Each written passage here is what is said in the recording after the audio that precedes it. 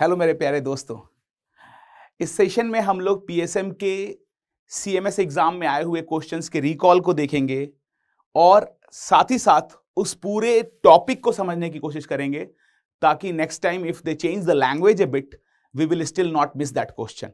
Okay, so let's try to see all this question. This was a very interesting question. In which disease the reservoir and source of infection both are same? कौन सी बीमारी में storage भी उसी में हो रहा है और फैला भी वही रहा है? तो इसका आंसर है दो बीमारियां ऐसी हैं, एक तो है टिटनस और दूसरी है रेबीज. दोनों में जिसमें इंफेक्शन स्टोर होता है वही फैलाता है. ओके, नेक्स्ट क्वेश्चन था कि चिकनगुनिया के बारे में क्या करेक्ट है. So this type of question is not that difficult actually, because 1-2 things we know and by ruling them out we can reach to the correct answer. Like here we all know that chikungunya is not transmitted by culex. Chikungunya is transmitted by Aedes. Aedes transmit 5 disease. One is chikungunya, second is of course dengue, then there is Zika virus fever and yellow fever. Okay, and last but not the list is rift valley fever. कौन कौन सी 5 बीमारी है? Rift valley, जिका virus, yellow fever. You just have to remember जिका, yellow, rift valley. Dengue, chikungunya you already know. So it is not transmitted by Culex. Culex transmit 3 disease, JEE, filariasis and West Nile fever. And rift valley and west nile can be confusing, but it's not so difficult to remember. Culex is known as nuisance mosquito because culex breed in dirty water. So we can remember West Nile fever as West Nali fever. Nile को हम लोग नाली की तरह याद कर सकते हैं. नाली में भी गंदा पानी है और क्यूलेक्स गंदे पानी में ब्रीड करता है. तो वेस्ट नाली फीवर, नाली means sewage area, drainage area. Waste नाली fever is by Culex and Rift Valley fever is by Aedes. Okay, so remember Aedes and Culex separately. Now, a safe and effective vaccine is available for commercial use. We don't know this, and suppose I don't know this, so this is a question mark. But we all know that first is wrong. Okay, incubation period is 4 to 7 days. I was not aware of this, but while answering this question, when I go through PARC, I came to know incubation period for chikungunya is 4 to 7 days. And one of the prominent symptom is arthropathy. This we all know. Arthropathy mostly involve knee joint and then it involve ankle joint. And because of this, patient is unable to walk properly. That's why we call chikungunya as langda bukhar, disabling fever. So arthropathy is definitely correct. And 1 is definitely wrong. That we know. So 1 is wrong. That means A and B is ruled out. And we all know 4 is correct. So 4 is here. That means the only correct answer will be D. So even if you don't know about 2 or 3, आपको 2 और 3 के बारे में कुछ नहीं भी पता है, पहला नहीं है और चौथा है, इसी बात से आप आंसर दे सकते हो. तो इसलिए इस तरह के क्वेश्चन में कुछ नहीं भी पता है तो भी कोशिश जरूर करिएगा. And correct answer is 3 and 4. Incubation period is 4 to 7 days. Prominent symptom is arthropathy. Okay. Next question. In which of the following vector-borne disease transmission chain is man, snail, man? आदमी फिर घोंघा फिर आदमी में कौन सा बीमारी फैलता है जाता है? तो उसका आंसर है सिस्टिसोमियासिस. ये सिस्टिसोमियासिस यूरिनरी ब्लैडर में, ब्लड वेसल्स में जाकर के रह सकता है. ये इंसान से जाता है पेशाब और लैट्रिन के रास्ते से पानी में. पानी में जो स्नेल है उसके अंदर मिरासीडिया लार्वा चला जाता है और मिरासीडिया लार्वा फिर जब सर्केरिया स्टेज में जाता है और सर्केरिया स्टेज में फिर वो स्नेल से वो इन्फेक्शन वापस जब इंसान वो पानी गंदा पीता है तो उसमें फिर से सिस्टिसोमियोसिस आ जाता है. तो ये इंसान फिर एक स्नेल फिर इंसान है ना. मैन स्नेल मेन में है और 2 इसमें in this life cycle there are 2 stages you have to remember, मिरासीडिया and cercaria. Cercaria inter in man, Miracidia enter in snail, and this schistosomiasis occur in urinary bladder and blood vessels. So this is schistosomiasis which is causing this thing. Now, which of the following mosquito-borne diseases are transmitted chiefly by Aedes? We just did it.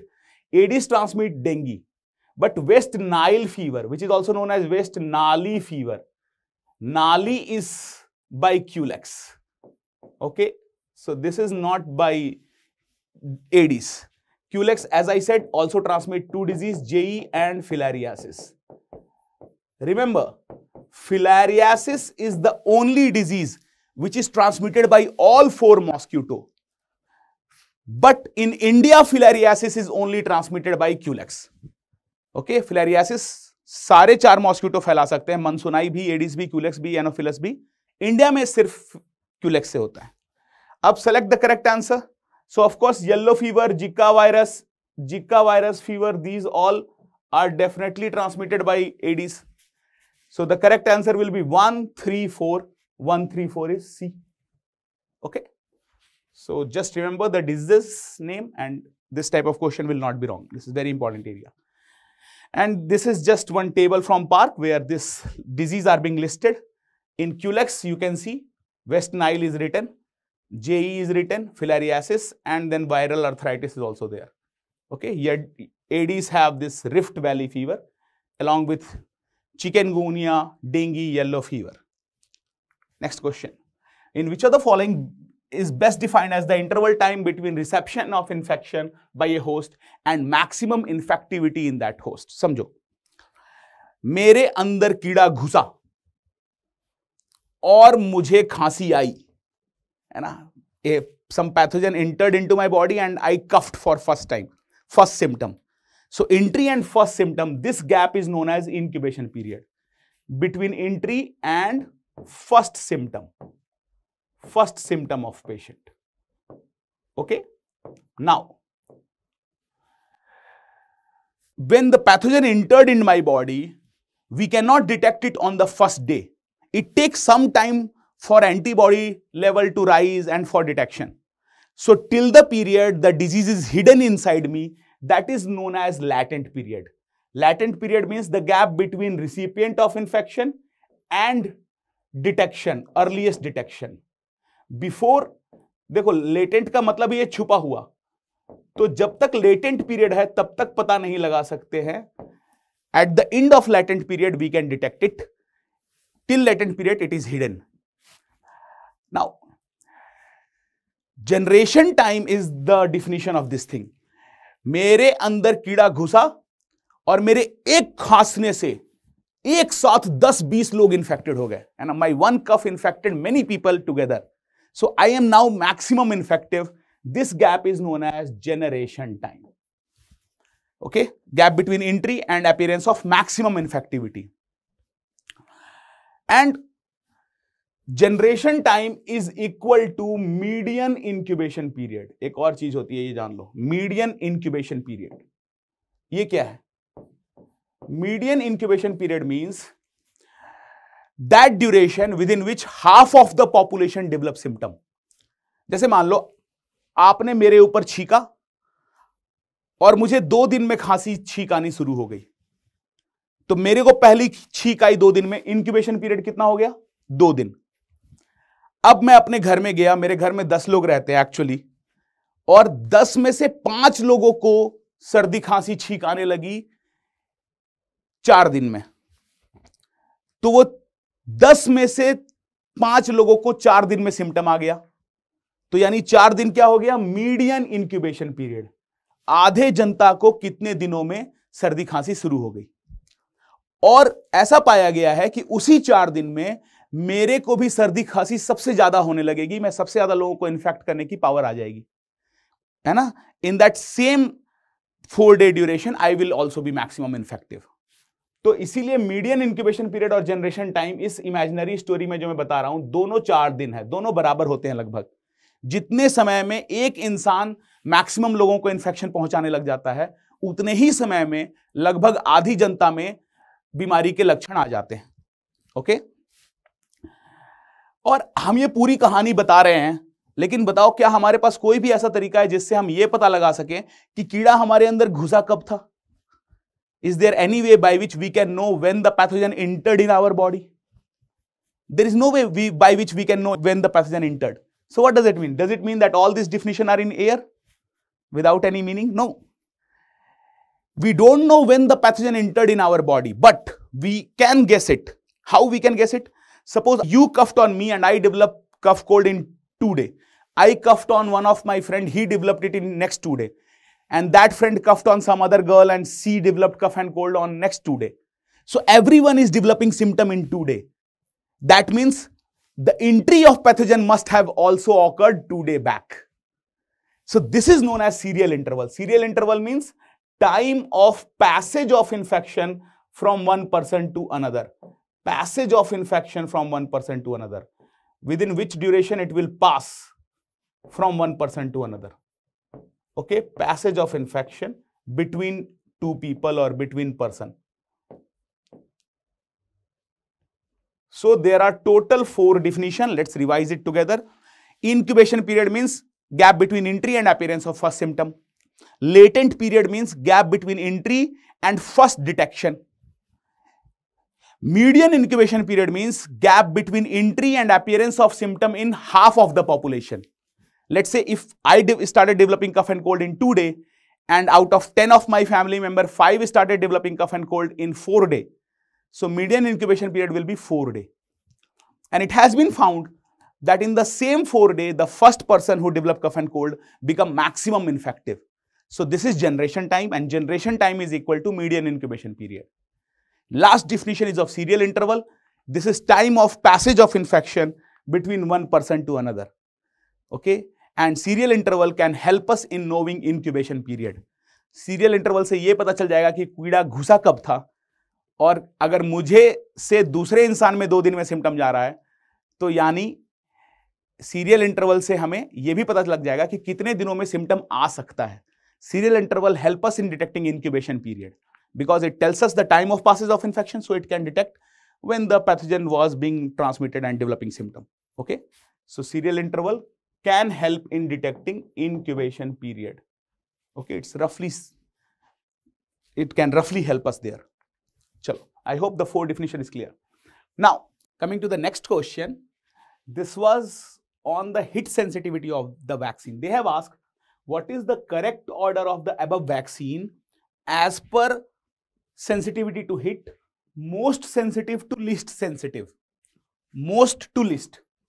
And again, this was a direct question from Park textbook. Here, they have clearly written that most sensitive to hit is OPV. OPV is the first one, most hit sensitive. After OPV, there is influenza. Then there is IPV, OII, OPV, influenza, IPV, OII. And along with IPV, there is MMR group of vaccines and JE. Okay.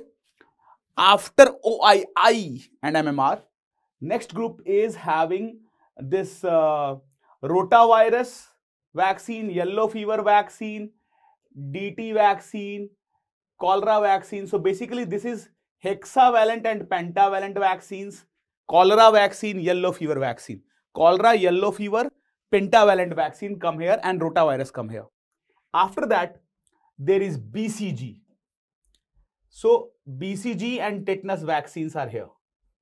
And last group, group E, is 2H, hepatitis C, Hib, and 2 cell wall vaccine, meningococcal and pneumococcal. So that is the least heat sensitive. So most heat sensitive will be OPV. Then there is influenza, then IPV and measles and all. After that, there is pentavalent vaccines, cholera and yellow fever vaccine. Then there is BCG, tetanus vaccines, and last is hepatitis B, pneumococcal, meningococcal vaccine. And if you look at the question, they have asked that arrange this in decreasing order. So the first one was OPV. After OPV, there was influenza, which is not given here. After influenza, the second was IPV. After IPV, if we go back to see hepatitis B, after IPV, hepatitis B is the last one, hai na? So hepatitis B is last one, BCG is there. So OPV, influenza, IPV, then there is cholera and pentavalent, then there is BCG, and last is hepatitis B, least heat sensitive. So based on this, we can clearly say OPV is first. After that there is influenza, then there is IPV. After IPV there is BCG vaccine, and after BCG last is least heat sensitive is hepatitis B. So the correct sequence will be 4, then 3, then 1, then 2. 4, 3, 1, 2. It is in the option D. So this is the correct answer. 4, 3, 1, 2. Remember, OPV most heat sensitive, then influenza, then IPV, OII, and after this IPV, there is this MMR together with it. And then there is cholera, yellow fever, rotavirus, BCG, and tetanus. And last is Hep B, pneumococcal, meningococcal. Next question. Exposure to gases in common hazard in industry. Out of the gases which are given here, which is an asphyxiating gas which will affect the breathing capacities and all. So it's very simple to remember. Carbon monoxide is definitely asphyxiating. Chloroform is not asphyxiating. Chloroform is anesthetic. Then cyanide gas is asphyxiating. After carbon monoxide and cyanide gas, chlorine can also be asphyxiating. Chlorine gas can also be asphyxiating. Okay, so carbon monoxide, cyanide, chlorine gas is asphyxiating. That means the correct answer will be 1 and 3, option A, 1 and 3. Let's look at the list of asphyxiating gas being given here. If you will focus, you can see that they are trying to say asphyxiating gases are, this is asphyxiating gas, asphyxiating gases are carbon monoxide, cyanide gas, sulfur dioxide, and chlorine. In the next question, so I hope it is clear there. In the next question, they are saying ESI is not giving which benefit? These benefits are given, which is not given. Of course, we give disablement or disability benefit. This disablement or disability benefit is 90% of the salary is disability benefit. Funeral expenses we give is 15,000 rupees. Maternity benefit, this question has been asked, is it for 24 week, 26, 28 week? How much? It is for 26 week with 100% salary. So it is 26 week. Travel benefit we never give in ESI scheme.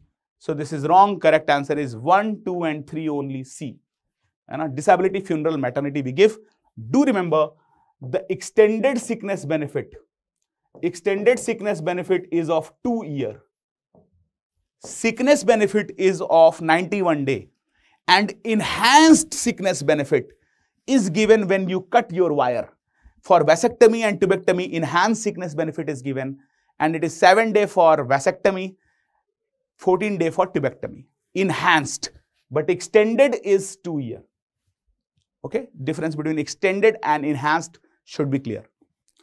Next question. Which of the following vaccine best represent intervention that focus on cancer prevention also? One is definitely human papilloma virus vaccine for cervical cancer. Second is hepatitis B vaccine for hepatocellular carcinoma prevention. Do remember this question has been come that which subunit of HPV vaccine indicate high risk for cervical cancer? Answer was E7, E8 subunit.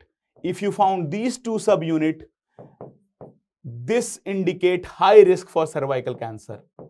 Indicate high risk for cervical cancer. Okay. Second point is which strain are very common in causing cervical cancer? HPV 16 and HPV 18, 16 or 18. Third question, which subunit is used in vaccine formation of cervical cancer? Lamba subunit. L1, L2 subunit are used for vaccine preparation. So L1, L2 used for vaccine preparation. 16, 18 is most common, and E7, E8 indicate cervical cancer risk. Now, Government of India has started giving cervical cancer prevention vaccine, HPV vaccine, to girl between 9 year to 14 year. 1 dose of HPV vaccine is given nowadays. Okay, so 1 dose between 9 year to 14 year girl child. Okay. Next question. While calculating the number of expected pregnancy per year in an area, a correction factor, usually 10%, is applied. Okay. This is the statement, assertion. The second statement is, all the pregnancy in the area may not be registered by the health worker in that area. So now you have to think and answer that this 10% which they are saying, is this 10% factor is to compensate for those pregnancy which are not registered by health worker, or is this 10% is for some other purpose? आपको ये बताना है कि ये 10% क्या सच में वही 10% है जो हेल्थ वर्कर रिकॉर्ड नहीं कर पा रहा है? अगर ये वही 10% है तो इसका मतलब कि स्टेटमेंट सही भी है और सेकंड स्टेटमेंट फर्स्ट को एक्सप्लेन भी कर रहा है ना? You have to find out if this 10% is this wastage, is because of not recording, then the second statement explain first also. So what is this 10%? This 10% is known as pregnancy wastage factor. And pregnancy wastage factor simply means that not all pregnancy will go till term. Some pregnancy will have abortion. Some pregnancy will deliver children which are not live. So there can be abortion, there can be stillbirth. This 10% is added, but this 10% is not due to less recording. This 10% is due to those children who are not getting delivered live. This is known as pregnancy wastage factor. Okay. So that means statement 1 is correct. Statement 2 is also correct, that health worker is not registering all the pregnancy. But statement 2 is not explaining correctly statement 1. Okay. So statement 1 and 2 are independently correct, but statement 2 is not a correct explanation. Not a correct explanation will be right. Okay, if they have written in the second option that 10% of all pregnancy goes away or lost in stillbirth and abortion, then option A will be correct, that yes, this second line is explaining first line correctly. Okay, so do remember it, that the 10% is here. Let's do a simple question which come on this topic also. Suppose they say that live birth rate is 25 per 1000. This was a repeated question being asked previously in one of the exam. 25 per 1000 is the live birth at a sub-center, and this sub-center is in plain area at 5000 population. How many pregnancies should be registered in a year? How many pregnancy registered in a year? In a year. So to find this pregnancy in a year, there are 2 steps. Step 1 is this live birth is, there are 25 live birth in 1000 people and total population is 5000. First step is you have to find how much is the live birth. How much is the total live birth? So total live birth will be this 25 is in 1000. 25 is for 1000. So for 5000, how much total live birth will occur? This 30 will cancel out. 25 is in 1000. That means in 5000 live birth in a year will be 125. This is the live birth in a year. But question is not live birth in a year. Question is pregnancy registered in a year. So pregnancy registered in a year will be calculated by the same steps which we discussed earlier, that we will write live birth plus we will write 10% of live birth. This 10% of live birth is the pregnancy wastage factor which we are writing. So live birth is 125 plus 10% of 125. 10% of 125 will be 12.5. अब माँ 12.5 बच्चे को तो पैदा नहीं करेगी, आधा बच्चा तो नहीं पैदा करेगी. She cannot give birth to 0.5 child. So let's write 12.5 as 13 also. So it will come 137.5 or 138. This will be the pregnancy in a year. 138 was the answer to that question which came.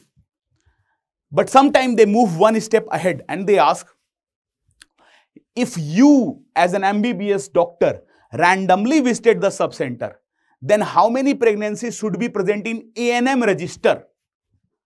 Now, in the A&M register, pregnancy are present only for 6 months, because at the end of 3rd month, first visit happened at 12 week, and then 9-month delivery will occur. So 4 month to 9 month, total 6 month only pregnancy remain in register.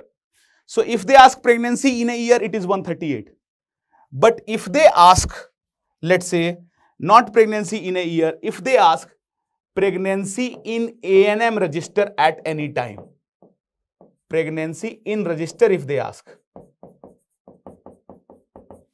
So if they ask in register, then this time you have to divide yearly pregnancy with 2. क्योंकि साल में 12 महीने हैं, pregnancy केवल 6 महीने register होगी. तो यानी जो साल की प्रेगनेंसी है उसकी आधी प्रेगनेंसी, 12 का आधा 6 है, यानी ना half of 12 is 6. So all the yearly pregnancy, if you divide by 2, that will come the pregnancy at any time in A&M register. So in a year we can see pregnancy was 138. So 138, if you will divide 138 by 2, then it will come pregnancy in register, and that will be 138 by 2, 69. So pregnancy in register will be half of yearly pregnancy. Okay. So if they ask register, you will divide it by half. These 3 steps can help you in solving this difficult type of question. Do remember it. Okay. What are the 3 steps? First step, whatever is the live birth rate, multiply it with 5. You will get total live birth in a year. Second step, whatever the answer come, add 10% of that answer. This will be the total pregnancy in a year. Third step, if they ask pregnancy in A&M register, divide total live pregnancy by 2 and you will get pregnancy in A&M register at any time. Okay, so remember these steps. Coming to next question. Ayushman Bharat Pradhan Mantri Jan Arogya Yojana implementation, is it done completely by central government, or central and state government both contribute to it? Answer is both central and state government. That is why many states which are run by other government other than BJP government are not implementing Ayushman Bharat, because around 60-70% come from central government, but remaining 30 to 40% is given by state government. Okay, roughly. And it all depends on the paying capacity of the state. And so do remember Ayushman Bharat, under which there is PMJ. There are 2 things under Ayushman Bharat. One thing under Ayushman Bharat is PMJ. Jai Ho PM Ki. Pradhan Mantri Jan Arogya Yojana, in which 5 lakh rupees is given. 5 lakh rupees insurance is given, not money is given. Insurance card is given per year for economically weaker section, EWS family. EWS are those family which are earning less than 10,000 rupees per month. So this is PMJ. Second component is Health and Wellness Center. This Health and Wellness Center are the same thing as PHC sub-center, but they are saying that 1.5 lakh sub-center and some PHC will be updated to Health and Wellness Center. And in this updation, what are the new facility that they will be given?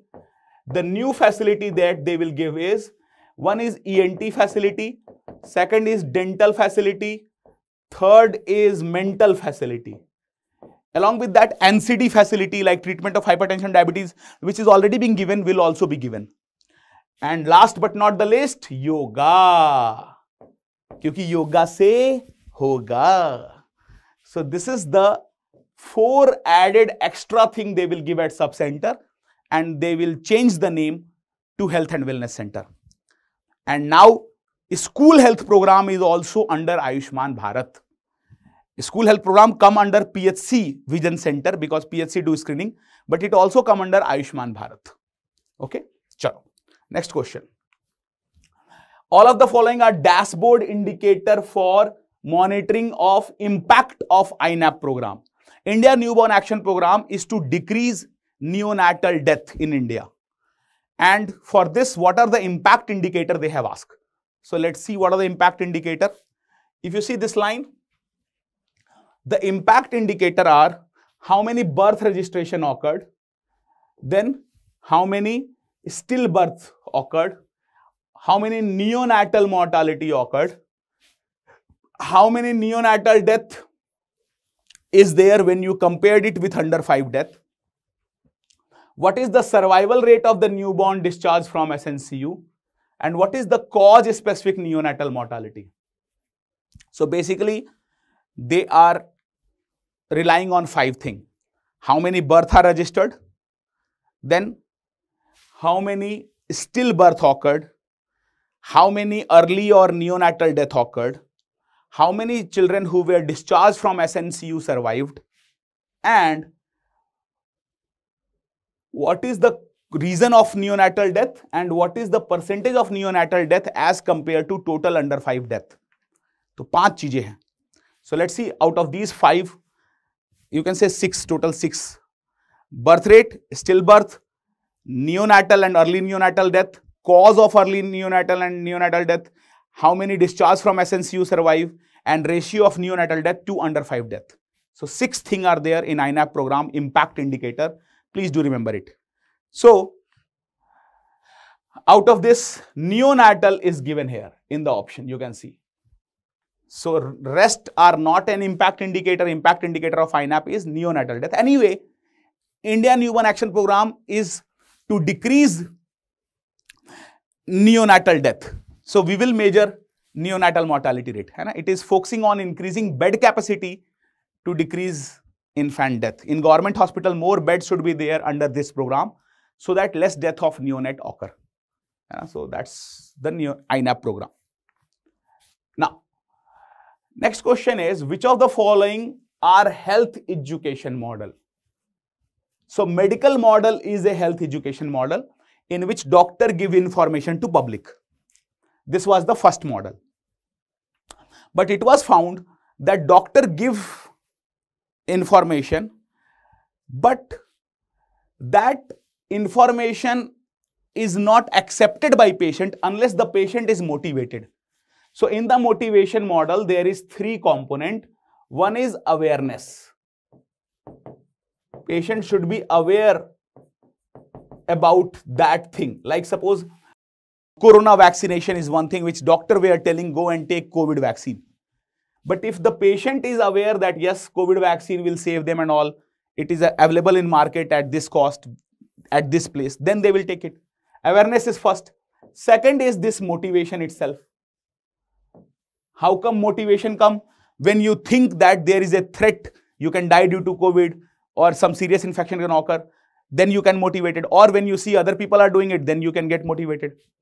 And then after awareness and motivation, action come and people go and bring the change. So this is the 3 model: awareness, motivation, action. But then some other scientists come and they say, no, this is not sufficient.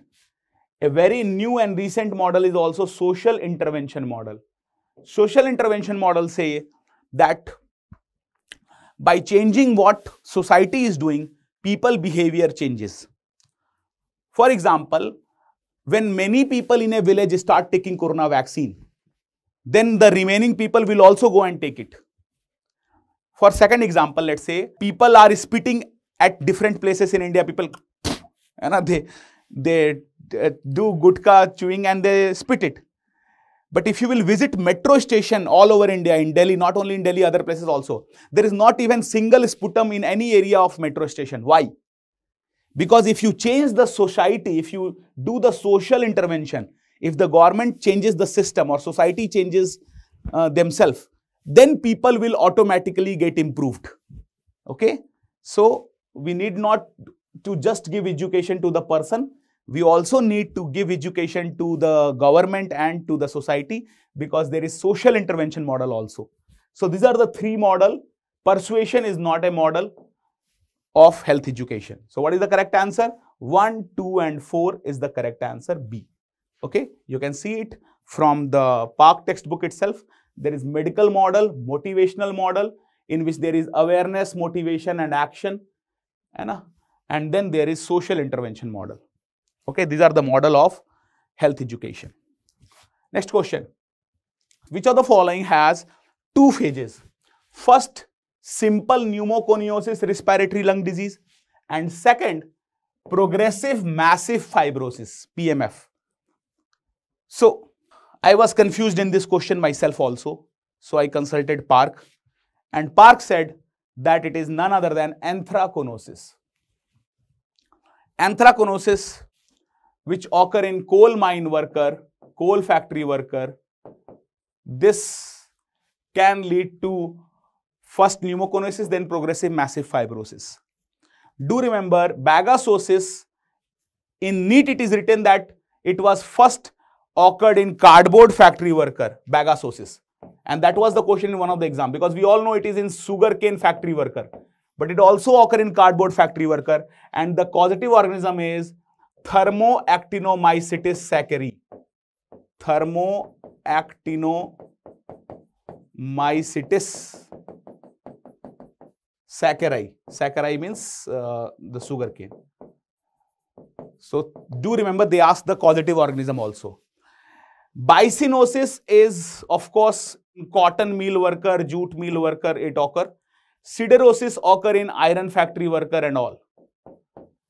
Okay, but one more causative organism they ask is from farmer lung. In farmer lung, the causative organism is thermophilic fungus, Micropolyspora faini. So Micropolyspora faini is causative organism here. Polyspora faini. Do remember these causative organisms. Polyspora faini is there, which is a thermophilic heat-loving fungus, and thermoactinomycetes is here. Okay.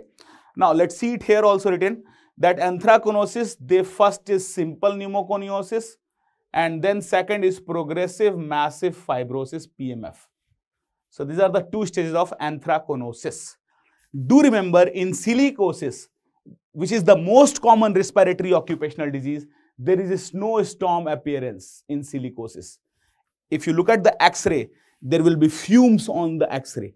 ऐसा लगेगा जैसे फेफड़ों में तूफान आ गया है ना? So that will be the snowstorm appearance on silicosis on X-ray, and it is also progressive, but it resembles TB. That's why every silicosis patient should be annually screened for TB. Okay, and then if you look, this part, progressive massive and simple pneumoconiosis, is with anthraconosis. Chalo. Consider the following statement about correlation between two variables. The correlation is done between an independent variable X and a dependent variable Y. This is correct. Let's say we are trying to draw between number of joint per day which you smoke or number of drink per day with marks. That how much marks is affected when you increase the number of joint, how much marks is affected. So this is X variable. We know how many joint you are smoking or your friend is smoking. Now you want to know that due to increasing number of joint, how much the marks is decreasing. So marks is on Y axis. Marks is something which is dependent on X. Marks is dependent on number of joint per day.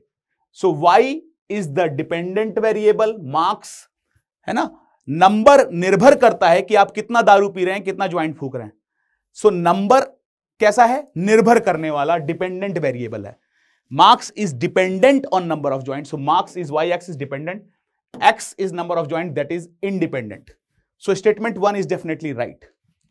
Statement 2, coefficient of correlation can range from -1 to infinite. No, coefficient of correlation can range from -1 to +1. It can go till -1 to +1 only. If I write plus 1.2 as correlation coefficient, 1.2 means wrong data. This is not correct data. Okay. So statement 2 is wrong. It is not -1 to infinite. It is -1 to +1. So that means 1 is right and 2 is wrong. So we can rule out option 4. We can rule out option B also. Okay. Now let's look at, there is no use of looking at 3 because that is ruled out, but we can, if you want, and we can directly look at 4 also. 4 is correlation does not necessarily prove causation. This is 100% correct line. What does it mean? It means that if two things are happening together, it doesn't mean that one is causing the other. For example, let's say your room partner fall in love with someone. And since your room partner has fallen in love, the marks of your room partner is increasing. So you and your friends, they are thinking that marks is increasing due to love. But you being the room partner, you know the reality that since your room partner has fallen in love, he stopped watching all those movies on Netflix, web series and all those things he stopped watching, and he is giving that time on study. So the marks is not increasing due to love. Marks is increasing due to more hour of study. And so if two things happen together, it does not mean one is causing other. Let me give you a clinical example. In India, vaccination rate of corona is going up and corona cases are going low. So the government is saying due to high vaccination cases are low. But we have seen in America, in UK, in Seychelles and Israel, 4 countries, and in China, 5 countries, after 90% vaccination, second wave of corona came. So that means vaccination is not preventing from corona wave. That means two things are correlated, high vaccination and low case. But low cases are not caused due to high vaccination. Correlation does not necessarily prove causation. Okay ना? Case भी कम हो रहे हैं, vaccination भी बढ़ रहा है, लेकिन जरूरी नहीं है कि ये इसकी वजह से हो रहा हो. It may be that there is a natural mutation in the virus which is causing virus to be more infective and less lethal. So we are not able to know how much corona is spreading because now it is less lethal, more infective. Okay, maybe. Chalo. So do remember. And the third line, if you see, they are saying coefficient of correlation is equal to 1. It indicates there is no association between X and Y. No, no, no. If correlation coefficient is 1, it means there is a perfect linear association. And this type, suppose I am giving two plots. One is this, dots are far apart. One is this, dots are exactly on central line. So if they are exactly on central line, then their correlation coefficient is 1. And it is a stronger association. But if I draw this type of dots which are far apart, then correlation coefficient will be less. It will be around 0.8 or 0.9 here. So the far dots are there, less is the correlation coefficient. More the dots are closer, more is the correlation coefficient. Okay, do remember this part. Now, so correct answer we have already done. This is some detail about this all things. Let's come to lead poisoning and discuss it. With regard to lead poisoning, which is correct? So first thing is, focus here. Most common route they have asked in NEET exam, most common route of lead poisoning, is it ingestion, inhalation? So it is clearly written, inhalation is the most common route. Remember, we inhale it, that is the most common route of lead poisoning. Now, second point, coproporphyrin in urine is a useful screening test. This is also correct. We can use coproporphyrin as a screening test. Hand washing before eating is an important measure. This is also correct. We should, because lead is present in many pipe made of lead and water going through that pipe. It is present in as environmental contamination also in lead factory workers and all. So lead is used in multiple factories also, like batteries and all those factories. So we should keep washing hand if you are working in lead factory. That will prevent infection. Second is also correct. Third line, use of D-penicillamine has been reported to be effective management. Yes, D-penicillamine is an effective measure. Second drug which we can give is ethylene diamine tetraacetate, EDTA. So we can give EDTA, but D-penicillamine is an effective measure. So that means how many are correct? All three are correct. All three are correct. Okay. Now, let's see these lines from the park directly. If you can see, they have written it in clearly that use of D-penicillamine is associated with higher, is effective. So they have written D-penicillamine is effective, and they can use calcium EDTA as a chelating agent also. Now, second point was that should we do hand washing? So again, you can see here it is written that hand washing before eating is an important measure of personal hygiene. So this is also correct. D-penicillamine, hand washing. Then the point of using coproporphyrin in urine, if you can see, this is there.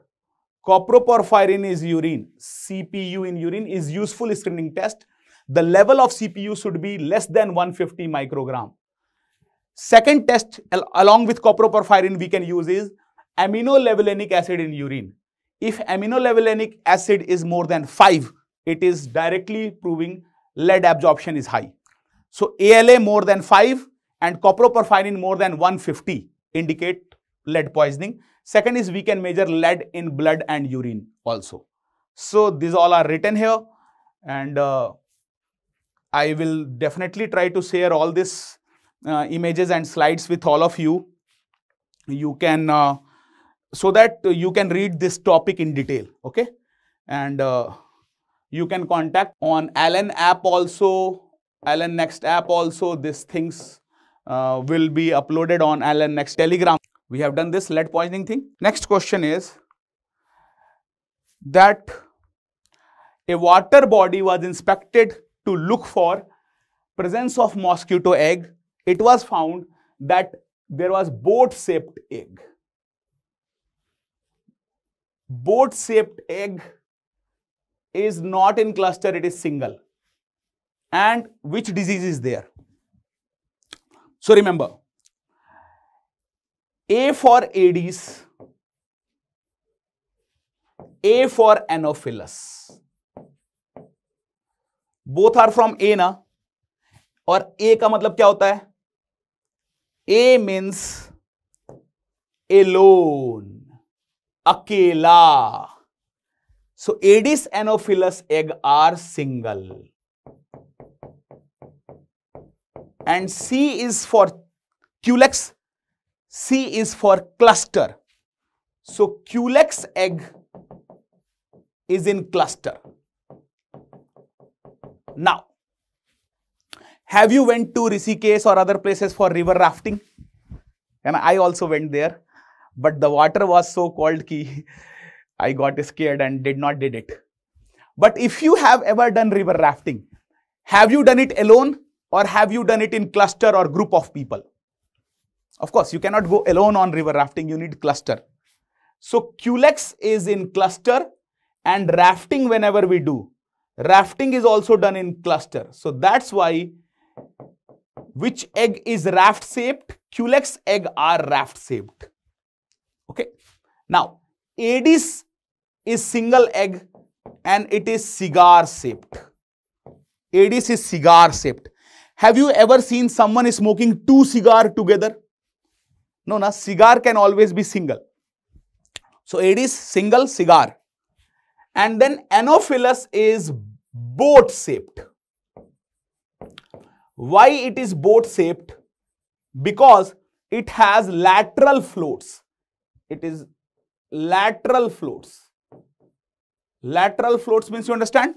Chappu hota hai na? That there is also kayaking which we do. So that kayaking or boating have this lateral float in it.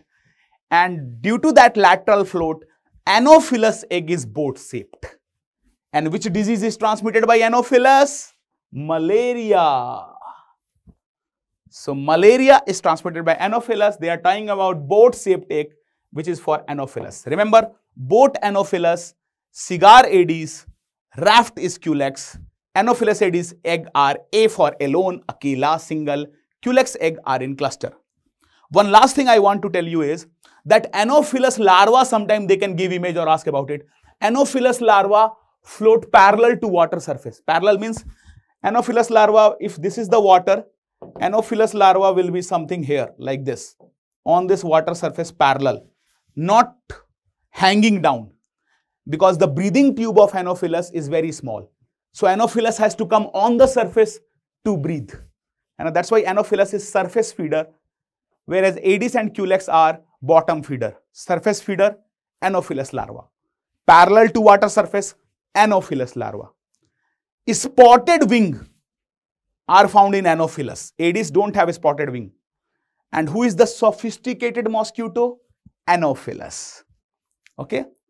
How will you identify Anopheles? Anopheles is the sophisticated mosquito. It maintains an angle of 45 degrees. So that's why you can always easily identify Anopheles. Remember, spotted wing, Anopheles. Sure. Next question. So this is all the detail I am saying. It's being written here also in part. Remember, Anophelan larva rest parallel to water surface. Okay, not hang. It is single and boat shaped. Okay. Chalo. In the National Health Policy for HIV/AIDS program, 90-90-90 target is given. So what are the things in 90-90 target? They are asking. So this 90-90-90 is not only for HIV.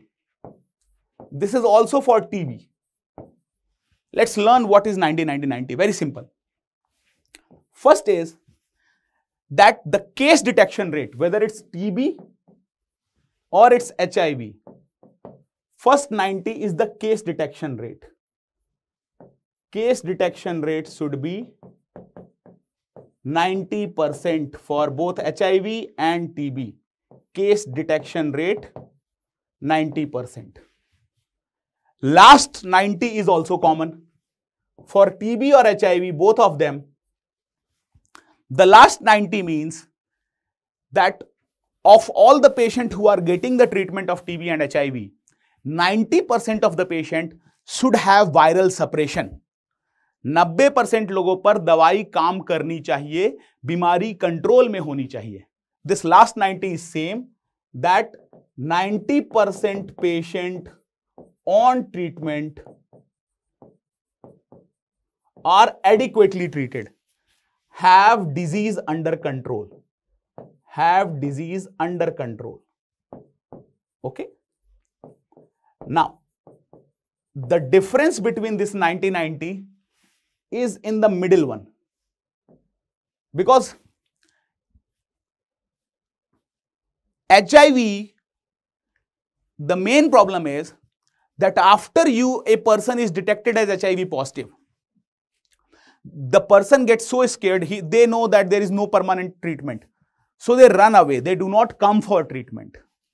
HIV में भाग जाते हैं वो. So the second target for HIV is that 90% of people who are HIV positive, who are detected of HIV, 90% of detected HIV case should be on ART. इनकी दवाई चालू हो जाए, जिनको पॉजिटिव आ गया है उनकी बस दवाई चालू हो जाए तो भी हमारा HIV का 90% हो जाएगा. But in TB, here we just want to start the treatment. But in TB, the main concern is that there are many people who are not tested for TB, like people living in refugee camp, people living in prison, people living in hot spot for HIVs and all. They are vulnerable and oppressed people or marginalized people. So for TB, this 90% is that 90% of vulnerable and marginalized population should be tested. Vulnerable population tested for TB. Okay. तो दोनों 90-90-90 याद रहेगा. TB और HIV दोनों में पहला और आखिरी 90 ये कहता है केस डिटेक्शन रेट और ट्रीटमेंट सक्सेस रेट 90% होना चाहिए. First and last 90 is case detection rate, treatment success rate, both HIV TB. Middle one for TB is 90% of vulnerable population should be tested, and for HIV middle one is 90% of patient who came positive on HIV test should be on drug. Okay, दवाई चलनी चाहिए और यहां test होना चाहिए. So these are the two 90 90 90. I hope you will remember it both. So let's come back and discuss it here.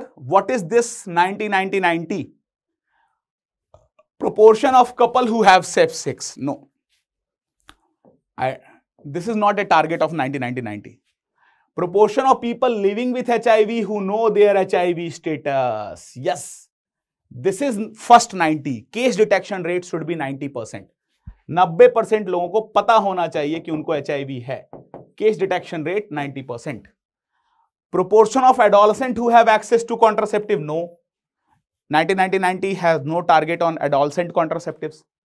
Proportion of people receiving antiretroviral therapy who have viral suppression. So this is the last 90. Viral suppression, case detection. Middle 90 was 90% of patients who were detected positive should be on HIV drug. So first, second and fourth is right. Option D is correct. Second and fourth is right. Okay. Sure. Next question. In sample registration system, the important cells of information consist of continuous renumeration of birth and death by an enumerator and independent survey every 6 months by investigator. What is happening here? पहली बार आशा या health worker गांव में जाएंगे और घर घर जाके data लेंगे. 6 महीने बाद एक सुपरवाइजर फिर से जाएगा और फिर से डेटा कलेक्ट करेगा. फिर दोनों के डेटा को क्रॉस चेक किया जाएगा कि कहीं कोई डेटा छूट तो नहीं गया, कहीं कोई डेटा डबल तो नहीं रिकॉर्ड हुआ, कहीं कोई डेटा गलती से रिकॉर्ड तो नहीं हुआ, और फिर फाइनल डेटा हर 6 महीने पे रिलीज होगा. तो इसलिए इसमें चांस है कि गलतियां कम होंगी. और आप यहां देख सकते हो कि पहली बार आशा ने खोजा, फिर सुपरवाइजर ने फिर से डेटा निकाला, तो 2 बार डेटा निकाला, तो 2 बार डेटा निकाला. इसीलिए एसआरएस को क्या कहते हैं? Double data recording system, dual record system. I hope it is clear to you. In the first step, some ASA or field worker is recording data. Then after 6 months, some supervisor is recording it again. And then they are cross-checking about the data correctness. And every 6 months, they are releasing the document of SRS. So you can see the data is collected twice. So it is dual data recording. Main thing you have to know is that what are the data which come from SRS. So this is dual data. I hope it is clear. Now, SRS give data on birth rate, death rate, IMR, infant mortality rate, MMR. This data come from sample registration system, dual data recording method. And do remember, birth and death under the Birth and Death Registration Act, they are reported within 21 days. And they are reported to PHC. But marriages are reported at sub-center register. So marriage at sub-center, birth, death at PHC. Second point, which data reporting system tell us about immunization data or breastfeeding data or domestic violence data or anemia and iodine deficiency data? So immunization, breastfeeding, anemia, domestic violence, all this data come from National Family Health Survey or district level health survey. So DLHS and NFHS give data on these things. Census, do remember this thing, that census occur every 10 years and it does not give death data. Census tell nothing about death. Census give data on sex ratio. How many females are there as compared to 1,000 males? Census give data about socio-economic status of the family. It give data on the caste distribution in India, but it do not give any data on death. Census do not report death. So do remember this deep reporting. They ask these questions again and again. Next question. Crossover type of study design are those in which patients serve as their own control. In which of the following crossover is not suitable? Okay. So let's understand it with an example. Otherwise, it's very difficult to understand. You know that a lot of students take morphine or amphetamine group of drugs before exam to enhance their performance and all those things. But does it actually work? You want to know, does morphine actually help us in performing well or not? How can you know it? To know that thing, you can take some 200 student, your friend, and ask them to choose from chit A or B. That means you are randomly allocating to group A or B. Random allocation is being done. Those who choose chit A will not get any drug, will get only placebo, junjuna, some lemchus. And group B will get, suppose, the drug modafinil. Okay. Now, after giving them the medicines, you can observe them. Let's say you did follow up for 3 months, you gave them the drug. And in this 3 months, you measured them ki what is the hour of study per week. Ghanta, kitna padha har hafte. Hour of study per week. In both the group, you measured hour of study per week. Okay. This is first part of crossover RCT. This is just like parallel RCT. They are going parallel. But in the next part, what we usually do is, first, we do not do anything for some time. For next 6 months, you will not give them any medicine and you will not let them take any medicine. So this is known as washout time of 6 months, in which the drug will be flushed out from the urinary system, wash out time. Then, after giving wash out time, what we do is, in group A, now we can give the drug modafinil. And in group B, now we can give the placebo. And then again we will see in future which has more hours of study. We will again compare their hours in both the group. So what is happening here?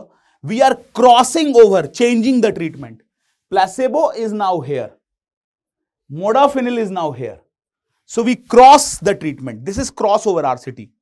And you can see in crossover RCT, group A first get placebo. So first they are control. And after some time they get the drug. So all the participants, they act as their own control. They get medicine sometime and then act as control, or they act as control and then they get medicine. So this is what written in the definition. Both group of participants, they act as their own control. Now tell me, all the corona vaccine trial which was done in India or out of India also, was the corona vaccine trial was a parallel RCT or a crossover RCT? कैसे किया था corona vaccine trial? पहले ये बताइए किसमें time ज्यादा लगेगा? This half part is parallel and this full part after washout and all is crossover. So we can see it. Parallel RCT take less time, crossover take more time. And of course in corona we don't have time. So all the corona vaccine trial was parallel RCT. And there is two reasons for that. First reason is that in corona vaccine, we cannot have washout time.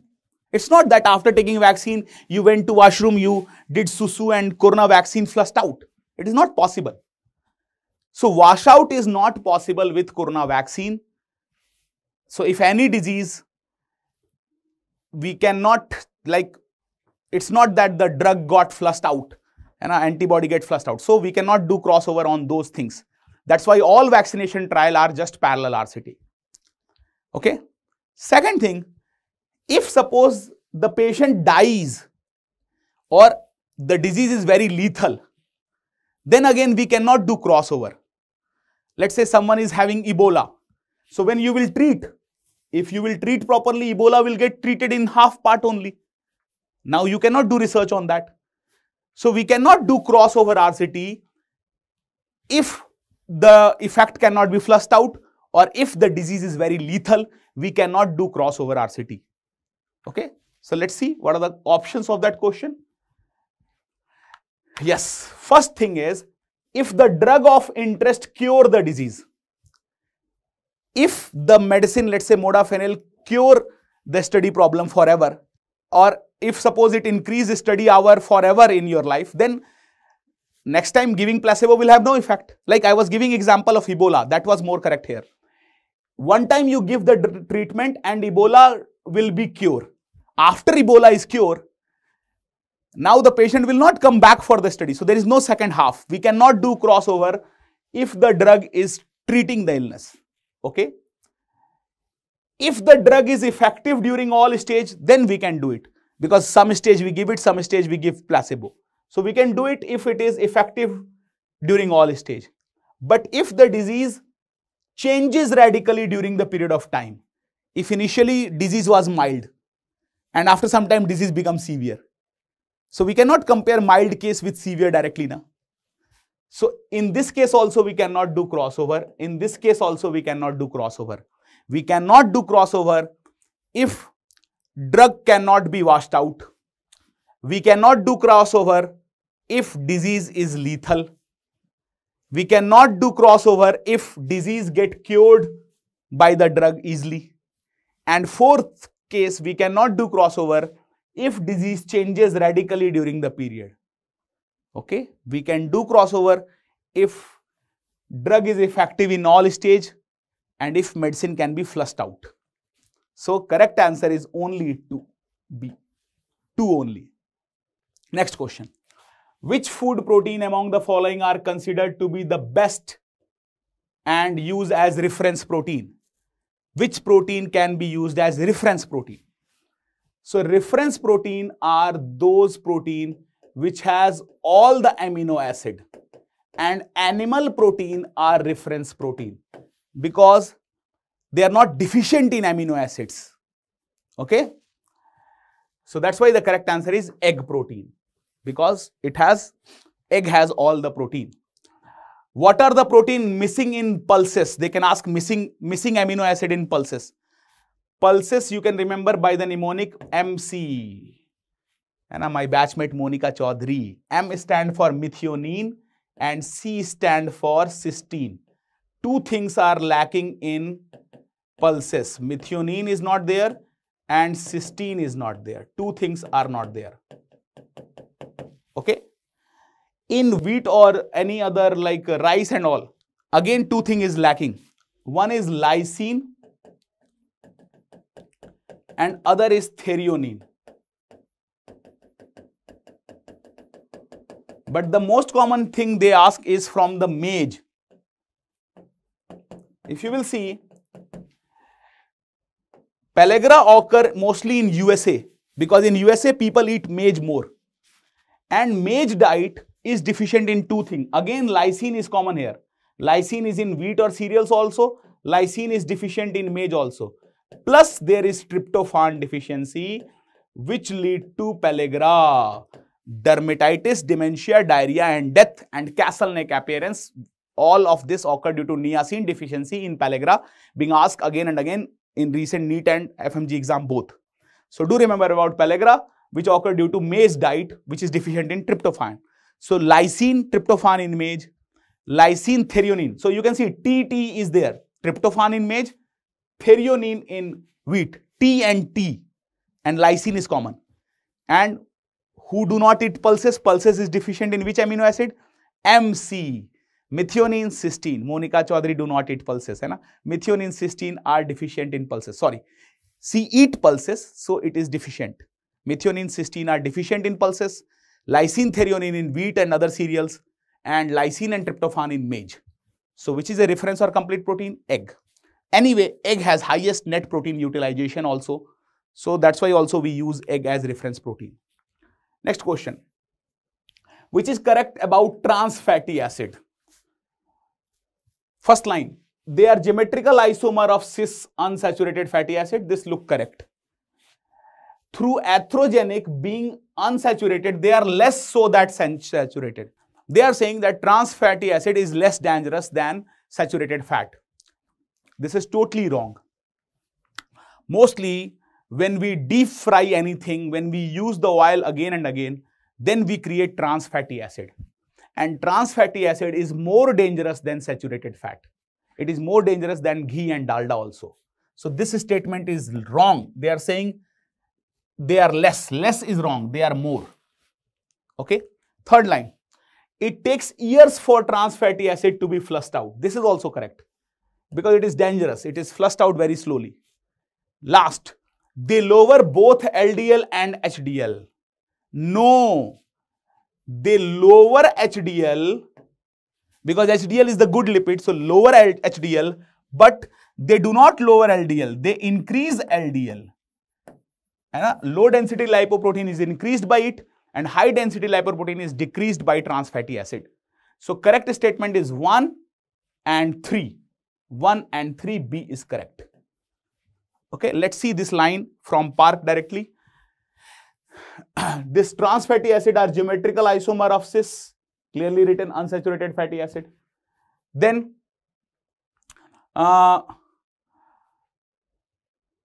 next thing they are saying is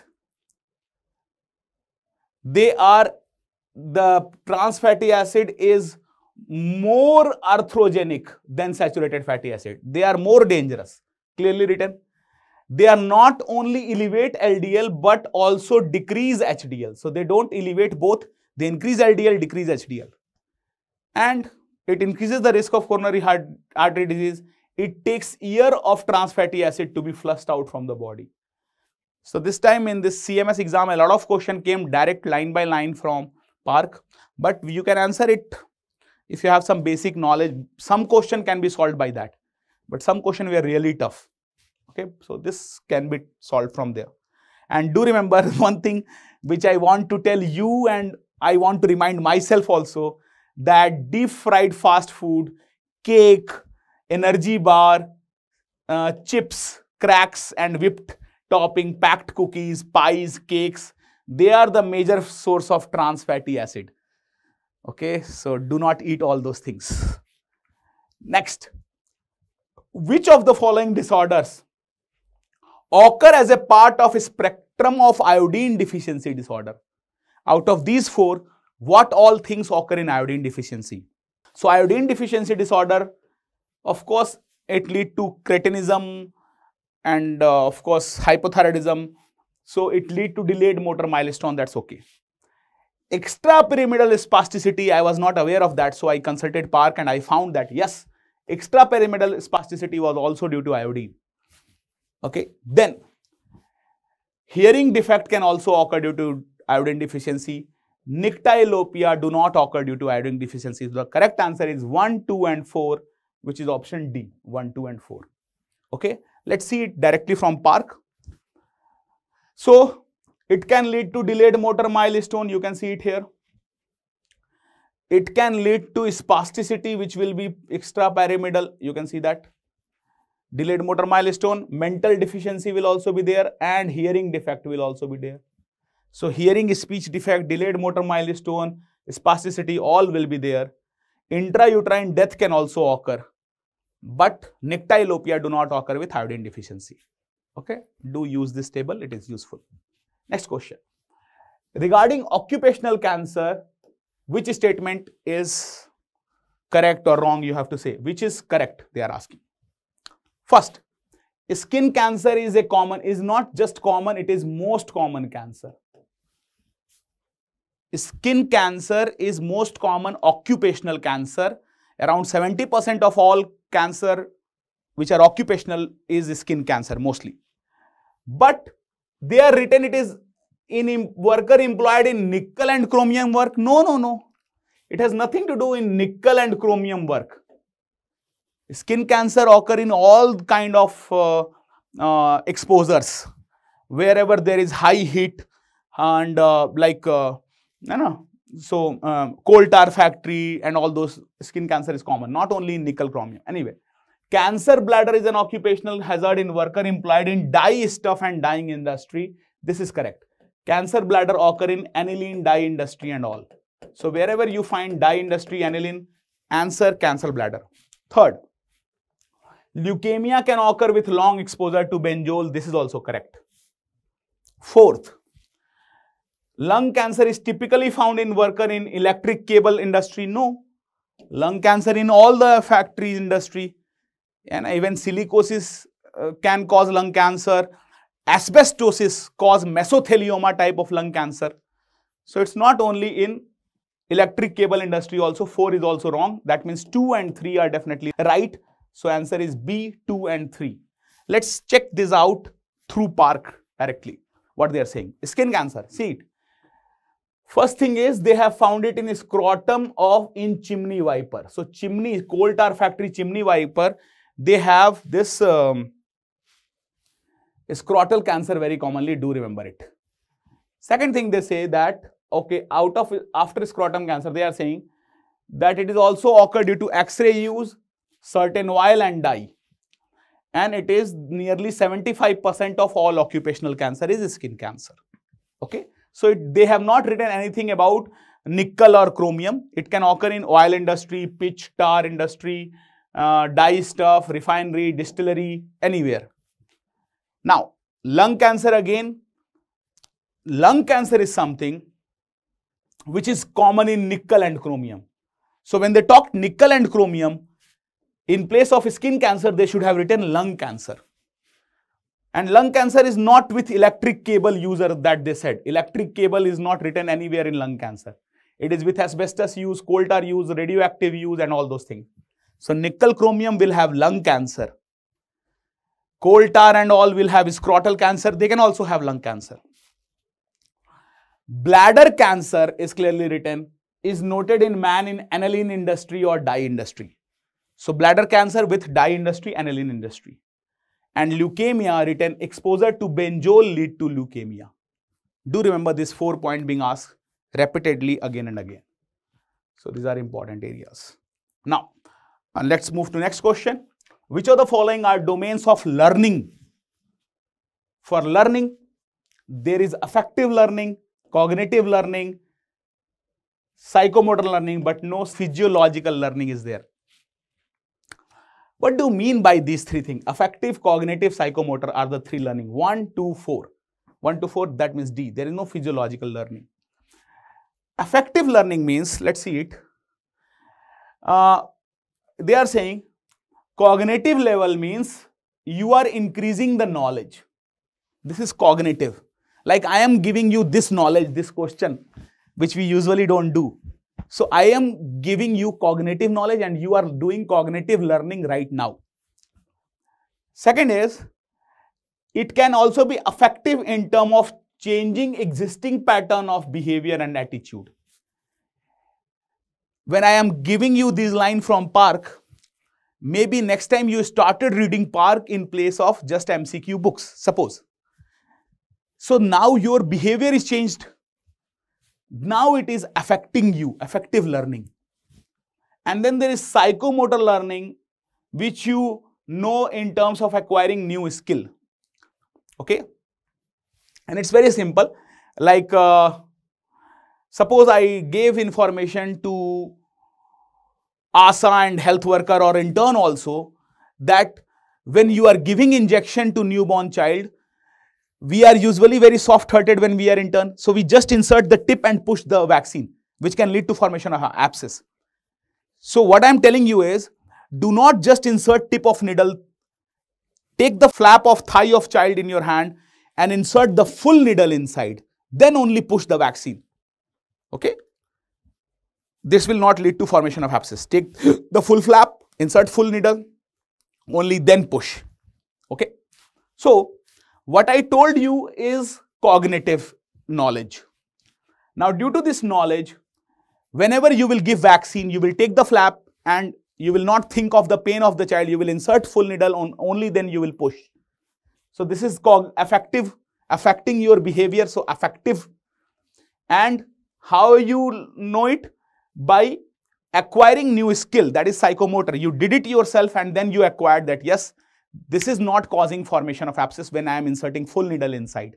So this is psychomotor, which you learned by doing it. Okay, so affective cognitive psychomotor, I hope it is clear to you. Do remember it. Next question. In ICDS scheme, which do not come to Anganwadi? So of course, children less than 6 years come, pregnant women, adolescent girl come, but adolescent boy do not come to Anganwadi. Why adolescent boy do not come to Anganwadi? Because villager think if adolescent boy and girl both came to Anganwadi, they will make Anganwadi Tinderwadi. So they separate adolescent boy and girl, don't let them come there. Adolescent boys do not come to Anganwadi. So who come 2, 3 and 4? That means D is correct. 2, 3, 4. Okay. Next question. Which of the following correctly represent the 3 critical determinants of health facility declared as first referral unit? So for a FRU, you must have emergency obstetric care, you must have blood facility, and you must have facility for newborn care, newborn resuscitation. Immunization is not necessary for calling yourself secondary level health facility like CHC. FRU is lesser than CHC. So FRU, CHC, district hospital. These 3 are secondary level. Primary level is sub-center and PHC. So at secondary level, that means at FRU, CHC, district hospital, at least 3 things should be there. Newborn care, emergency C-section, and if you are doing emergency cesarean, you must need blood for transfusion. So blood transfusion, emergency cesarean, newborn care should be there, not 2. So that means 1, 3 and 4 should be there. B is correct. Okay. Next question is from our national immunization schedule. They are just asking what is the order of giving vaccines. Of course, we all know BCG we give 0.05 ml at birth. If it is given after 1 month, then the dose is 0.1 ml. Till first month, it is half 0.05 ml intradermally on left deltoid. So this is the first, BCG is first, of course. That means only A or B can be correct. After BCG, at 6, 10 and 14 week, we give rotavirus. So third is the second. We need not to go further. Answer is B. 1, 3, 2, 4. Anyway, let's see other also. JE is given at 9 month.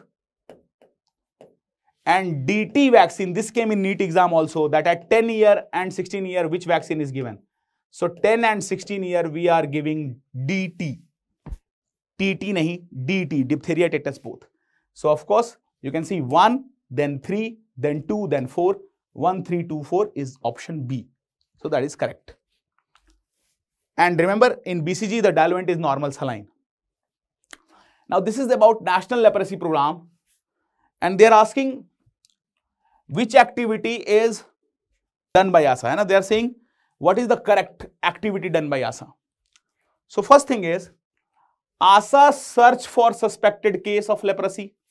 They definitely search. And if they found new case, they will report it to higher authority and they will get 250 rupees for reporting new cases. Okay. If they report any case which already have disability or amputation, then they will get 200 rupees. If they report fresh new case without amputation or disability, 250 rupees. So ASA do report for sure. So 1 is correct. That means 2, 3 and 3, 4 option are ruled out. Because 1 is correct for sure. Okay. Now let's look at 2. ASA arrange amount of 5,000. How come ASA arrange amount? ASA itself is getting money only when she work. There is no monthly salary for ASA. So ASA cannot arrange amount. This is given by government. And we give 5,000 rupees. This is correct. But if someone has undergone amputation, then they get 8,000 rupees. For reconstructive surgery, 5,000. After amputation, 8,000. Third point. ASA ensure that each day leprosy person affected in their village receive microcellular footwear. How can ASA assure that they are getting footwear? ASA help in reporting of cases and referral of cases.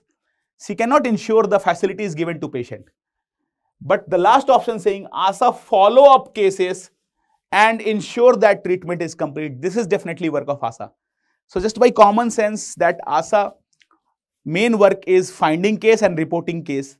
You can say 1 and 4 is correct. So if 1 and 4 is correct, option C is correct. Okay. ASA do not collect money for it, and ASA do not give microcellular rubber footwear, although they are in the program, but this is not the work of ASA. Let's see about this program. I have written the things in detail. As I was saying, if you can see, 8,000 rupees is provided as incentive if the person is from BPL family and undergoing reconstructive surgery. Support is also provided in government institution in the form of 5,000 rupees if reconstructive surgery conducted. So this is the money given to them. Then on confirmed diagnosis of case, ASA get 250 rupees. On completion of case, for paucibacillary, ASA get 400. For multibacillary, ASA get 600. Okay, 250 for reporting, 400 and 600 for pauci and multibacillary leprosy. Okay, on completion of treatment. Next question. Which of the following is defined as average number of child a woman should have during her live birth if she passes through current fertility pattern? So if they ask total live birth 1 female, that is total fertility rate. So answer is total fertility rate. Total live birth 1 female. If they ask total live birth per 1,000 female. So if they use the word 1,000, then it will become general fertility rate. And if they say total girl child per female, that is gross reproduction rate. Total girl child per female or girl live birth per female. But out of all the girl live birth which occur, some girl will also die. Definitely. Before they become adult, they can die. So if we are subtracting those girl child who died after birth, after subtracting, it will become net reproduction rate. So net reproduction rate means girl child per female considering age specific mortality rate, considering those who died. Okay.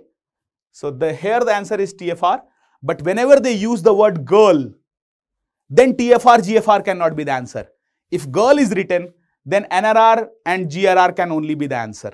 And if they have used the word mortality, then answer, and girl child and mortality, then answer is definitely NRR. So with this, you can easily identify the answers. Okay. Next question. Which is correct about yellow fever vaccination? A requirement for traveler. This was a tough question. The first line is saying that term of validity of the certificate is changed from 10 year to duration of life. Yes, this is correct. Now, previously it was for 10 year, now it is lifelong. So this is correct statement. Second, lifetime validity of the certificate apply automatically to all existing and new certificate. Yes. Because now whoever has taken it in past also, vaccine is same. Only that previously it was 10 year efficacious, now it is lifetime protective. So it can automatically change. Validity of the certificate begin 4 day. No. It begin 10 day after vaccination. 10 day to lifelong. After vaccination, 10 day it begins. So C is wrong. In India, booster dose of yellow fever is required for those whose certificate is prior to 20. No booster dose is needed. So C and D is wrong, 1 and 2 is correct. That means the correct answer is 1 and 2.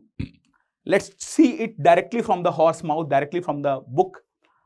They are saying that the term of, if you can see, focus here, that the validity of the certificate on 11th July 2016, it is changed that lifetime validity apply automatically to all existing and new certificates. Okay.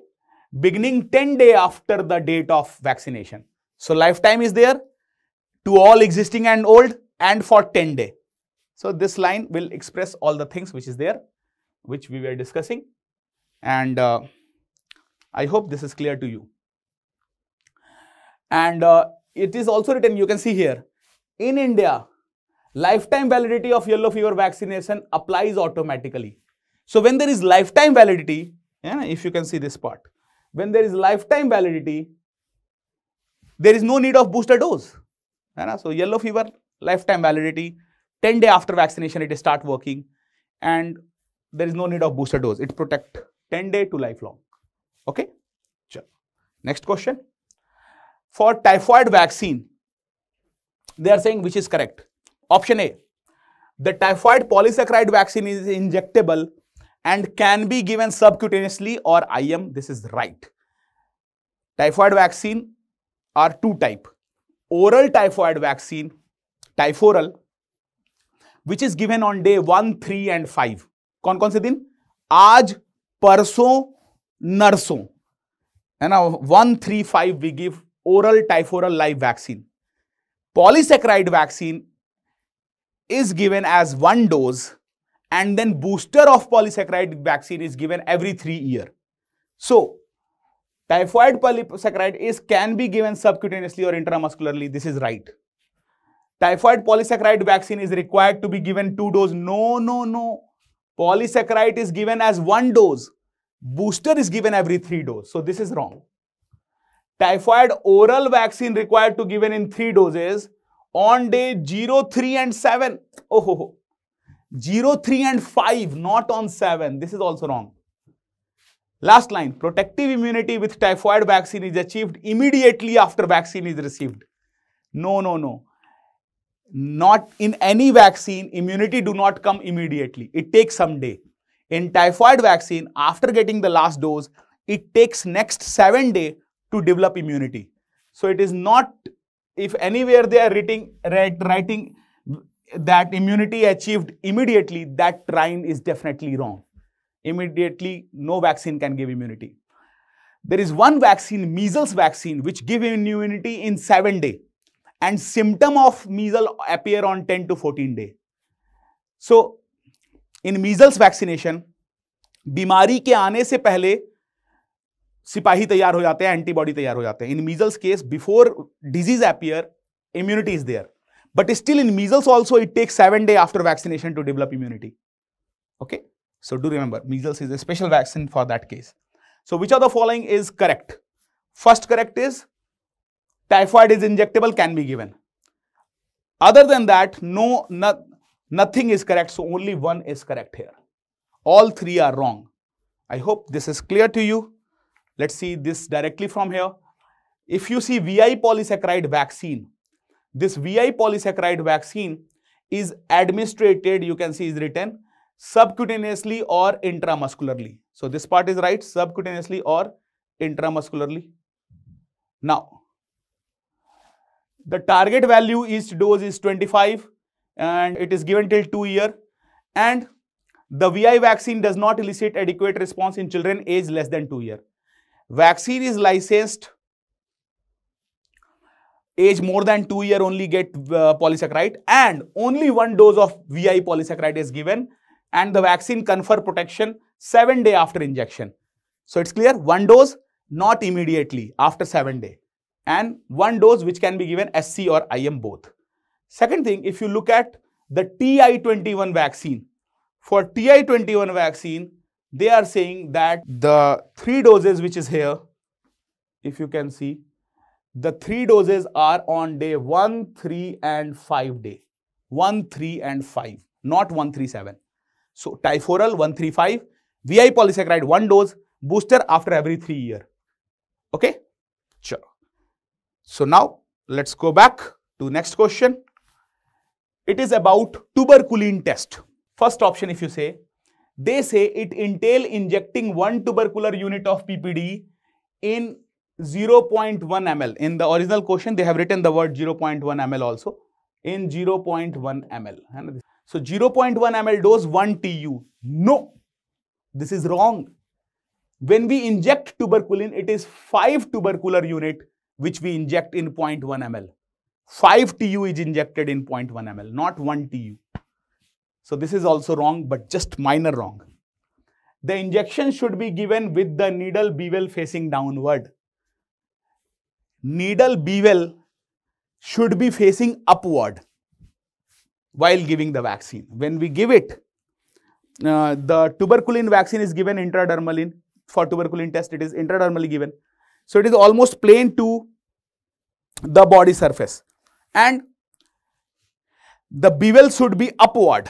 The bevel, the upper half part, this through which we are forcing it, it should be upward, not downward. So this is also wrong. It should be upward. Okay. Then, when placed correctly, the injection should produce a pale wheel of 1 to 2 mm. No, it should produce a pale wheel of 6 to 10 mm, not 1 to 10 mm, 1 to 2 mm. This is also wrong. C is also wrong. Fourth, the injection should be given by a tuberculin syringe. Of course, this is right. It should be given with tuberculin. So, only correct answer is 4. Okay, only correct is 4. But if you have to choose between 1 and 2, I will go with 1, because 5 TU and 1 TU, okay. But if you say back downward, that's a gross mistake. Bevel should be upward. And let's see it directly from the horse mouth, directly from the book, Park, what they are telling about it. If you see, it is clearly written here that a standard of 5 TU, 5 tuberculin unit of PPD is defined to be given, and it is given in 0.1 ml. So 0.1 ml have 5 TU, not 1 TU. Second point, that when we put, so yeah, see, this is the derivative which we prepare, 5 TU. But when we give it in Montuk's text, we do give 1 TU in 0.1 ml. So option 1 was wrong. I was saying 5 TU based on this data here, 5 tubercular unit is given. This is standard, but in Montuk's text, we are giving 1 tubercular unit in 1.1. So option A and 4 were absolutely correct, and the previous question was correct from CMS side. So 1 TU is 0.1 ml. Second point, you can see needle bevel facing upward. It should not face downward. Needle bevel should be facing upward. This point, needle bevel facing upward. Okay. And then one more point was injection should produce a pale wheel of 6 to 10 mm. They have written 1 to 2 mm. No, it was 6 to 10 mm. And what is the best time to observe it? 72 hour. Third day is the best time to see how much it has swollen. And there are false positive and false negative in case of tuberculin test. How will you remember it? Are you positive for BCG vaccine? Yes, most of us are positive for BCG vaccine. You can check it by taking your cloth out, and on your arm you can see it. So, we are positive for BCG. So, false positive is also when there is history of BCG vaccine. Now, are you positive for HIV or negative for HIV? Most of us are negative for HIV. At least we think so. So, the disease for which we are negative, HIV, that is the same case where tuberculin false negative come. Tuberculin का भी negative वहीं आएगा जिसके लिए हम negative हैं HIV, और tuberculin का false positive वहीं आएगा जिसके लिए हम positive हैं BCG. So, tuberculin false negative is for which we are also negative, HIV and other immunocompromised disease condition, and false positive is for BCG for which we are also positive. Do remember this part. Okay, chalo, next question. If you see, they are saying a system of ventilation in which fresh air is blown into the room. अच्छी ठंडी हवा अंदर आ गई. And then there is a centrifugal function of the fan to create a positive pressure and displace the ventilated air. So this type of ventilation is plenum ventilation. Okay. We all know exhaust ventilation means we are throwing air out, like from exhaust fan. So there are 3 types of ventilation: exhaust ventilation, balanced ventilation, and plenum. Plenum is here. Air come in, centrifugal action occur and then goes out. That is plenum. Exhaust is when we are throwing air out. And balanced ventilation means we are throwing some air out, keeping some air in. And the fourth and last method is air conditioning using AC. So plenum is the definition written here, being asked directly. We can see it from PARC also. If you see the plenum ventilation, they are saying plenum ventilation means in this system, air is blown into the room and by centrifugal force, it goes out from it. Other than that, there is balanced ventilation. Balance simply means that it is balanced. It is composition of exhaust and plenum together. So that's why it is balanced. And then there is air conditioning, the fourth method. Okay. Next question, Nalgonda technique is for defluoridation. It is to remove excess fluorine. And in this method, we add three things: lime, alum, bleaching powder. Lab, we add lime, alum, bleaching powder to remove extra fluorine. Next question is about effect of smoking on cardiovascular disease.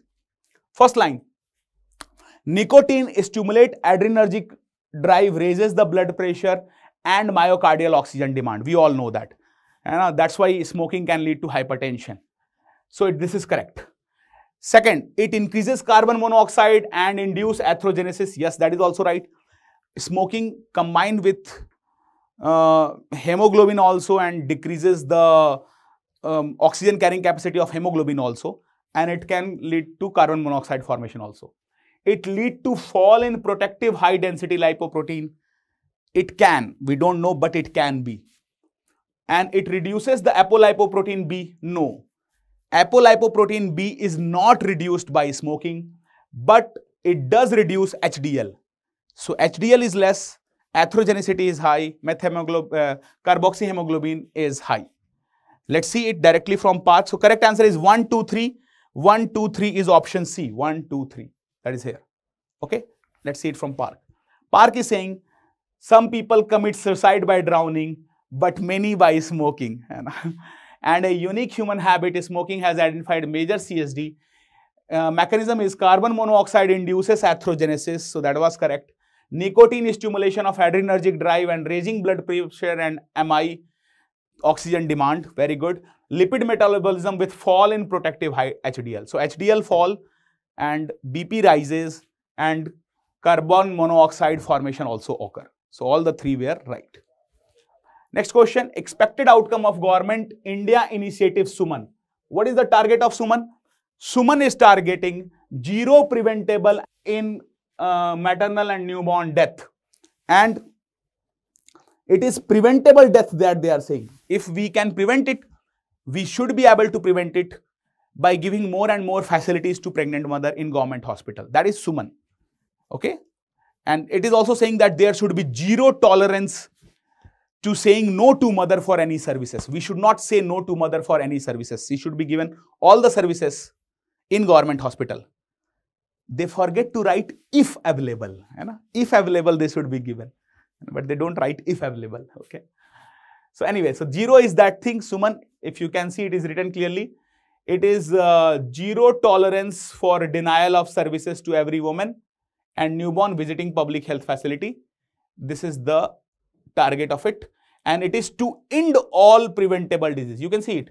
It is not to reduce it to 0.5% or 1%. It is to end all preventable. That means zero death, maternal infant death is the target of Suman, which stands for Surakshit Matritva Aswasan. All is well. Safe motherhood assurance. All is well. All is well. And that is Suman. Chalo. So I hope it is clear. Zero is the target for Suman. Laksh program help in improvement of facility in delivery room and maternity ward. And PMSMA program give free facility to pregnant mother like testing, investigation on 9th of every month. So that is PMSMA, Suman and Laksh very frequently asked. Next is with water contamination with high content of which chemical can lead to methemoglobinemia. So methemoglobinemia can occur due to which content in water? Answer is nitrate. Nitrate contamination cause methemoglobinemia. You can see it directly from the book also that when they talk about nitrate, they have just used it here that The guideline value for nitrate in drinking water is solely to prevent methemoglobinemia. We want to keep nitrate less to prevent methemoglobinemia. But in this page, along with nitrate role, we have also discussed mercury role, and mercury mainly affects central nervous system. Okay, so do remember it. Nitrate cause methemoglobinemia. Now, next question. With reference to human body requirement for protein, what are the role of protein? First option they have given is, it is a key supply of source of energy. If protein will supply energy, what carbohydrate will do? So this is definitely not a role of protein. They require for maintenance of osmotic pressure within intravascular compartment, correct. Protein, especially albumin, help us to maintain pressure. That's why when there is liver failure, then albumin synthesis goes low and people suffer from pitting edema on leg and dependent part. Liver failure lead to pitting edema because protein synthesis is low, albumin is low. Third point, critical for upkeep of cell-mediated immune response. Of course, protein is needed for antibody formation and response. Vital for synthesis of certain hormone. This is also right. Some hormone are being prepared by protein, although fat is major role in preparing hormone, but protein also have some role. So 2, 3, 4 is correct. 1 is not correct. C. Now, if you can see it from the book also, we think protein we need more than fat, but you can see it here. Protein is needed 10 to 15 and fat is needed 15 to 30. So protein is less needed than fat. 10 to 15 is protein in balanced diet, 15 to 30 is fat, and 50 to 80 is protein. Second point, if you will see, all this function has been given in detail, that the function of protein is, of course, maintenance of osmotic pressure. If you can see here, maintenance of osmotic pressure, synthesis of certain substance like antibody, plasma protein, hemoglobin, enzyme, hormone. So hormone synthesis also occur by protein, and then immune mechanism of body also by protein. So that is the answer. B, C, D all were right. Then NACO is, which is not a work of NACO, or which is a work of NACO. What is correct? Screening high risk case, this is of course a work of NACO. Facilitating adoption of orphan, why orphan adoption can be NACO work. It is not related with NACO work. Public education towards safe sex, of course NACO work. Treating HIV case free of cost, it can be also NACO work. So 2 is not NACO work, 1, 3, 4 are NACO work. Correct answer is C. Okay, just by this work. And we have written the work which are here. Best of luck for your future endeavor. And as you can see, getting a command over the whole topic is the best way these days, because they can change the question, but 90-95% question come from the same topic again and again. So try to get command over topic and enjoy the journey through which you are going. Bye bye. Hasta la vista. Das vidania. फिर मिलते हैं. Bye bye. खुदा हाफिज.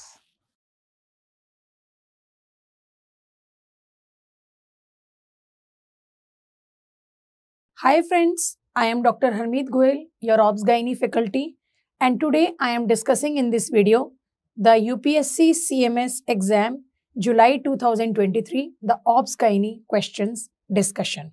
UPSC Union Public Service Commission CMS Combined Medical Services exam. This is medical officer exam and this is a permanent job. So I am discussing the OBS Gyne questions today. Now, my first question is, if on amniocentesis, the alpha-fetoproteins is found to be elevated in amniotic fluid, which defect or disorder in the fetus is likely to occur? So, is it cardiac septal defects, that is cardiac disease or congenital heart disease, you can say? Is it neural tube defects? Is it muscular dystrophy, or it is galactosemia? Now, what do you think should be the correct answer? Always we have studied that alpha-fetoproteins are elevated in neural tube defects. So answer to this question is B, that is neural tube defects. Now, which vitamin is to be given in the preconceptional counseling phase to prevent the neural tube defects? So the answer is folic acid, and the dose is 4 milligrams daily, 2 months before planning the pregnancy, and she should continue in the first trimester of pregnancy. But here, if the alpha-fetoproteins is elevated and which disorder the baby is harboring or the fetus is harboring is neural tube defects. Now, there are some of the causes for raised alpha-fetoproteins. Friends, I am not discussing the causes like the tumors, etc. I am just discussing what problems in pregnancy. Only that causes of raised alpha-fetoproteins. So, it is neural tube defects, abdominal wall defects, or the pregnant lady can have wrong dates. It is multiple pregnancy. It is renal anomalies in the fetus, or it is intrauterine fetal death. Initially, it is elevated. Then, if it is neural tube defects or abdominal wall defects, how do you differentiate between the two? We can differentiate it by acetylcholinesterase. Acetylcholinesterase is elevated in neural tube defects and not in the abdominal wall defects. Next question. Which of the following are the examples of LARC contraceptives? Nowadays, there is many questions being asked on LARC contraceptives, that is long-acting reversible contraceptives. So, you have to remember there are 3 contraceptives which are under the LARC contraceptive, that is long-acting reversible contraception. Number 1 is IUCD, number 2 is subdermal implants, and number 3 is the injectables. So, copper IUCD is correct answer, implants are correct, and LNG IUD is also correct. So, it is 1, 2, 3, all are correct. Now, long-acting reversible contraception is injectable, IUCDs, and subdermal implants. Next. How many times in a year does withdrawal bleeding occurs in extended continuous regime of combined oral contraceptive pills? So, it is 4 times. When you are giving combined oral contraceptive pills in a cyclical manner, we give it for 21 days and then we stop it for 1 week. She will have withdrawal bleeding. Now, next question. Bilateral total salpingectomy is recommended surgical procedure to reduce the risk of which of the following? Epithelial ovarian tumor, uterine tumor, fallopian tube cancer, or peritoneal cancer. So, the correct answer is epithelial ovarian tumor.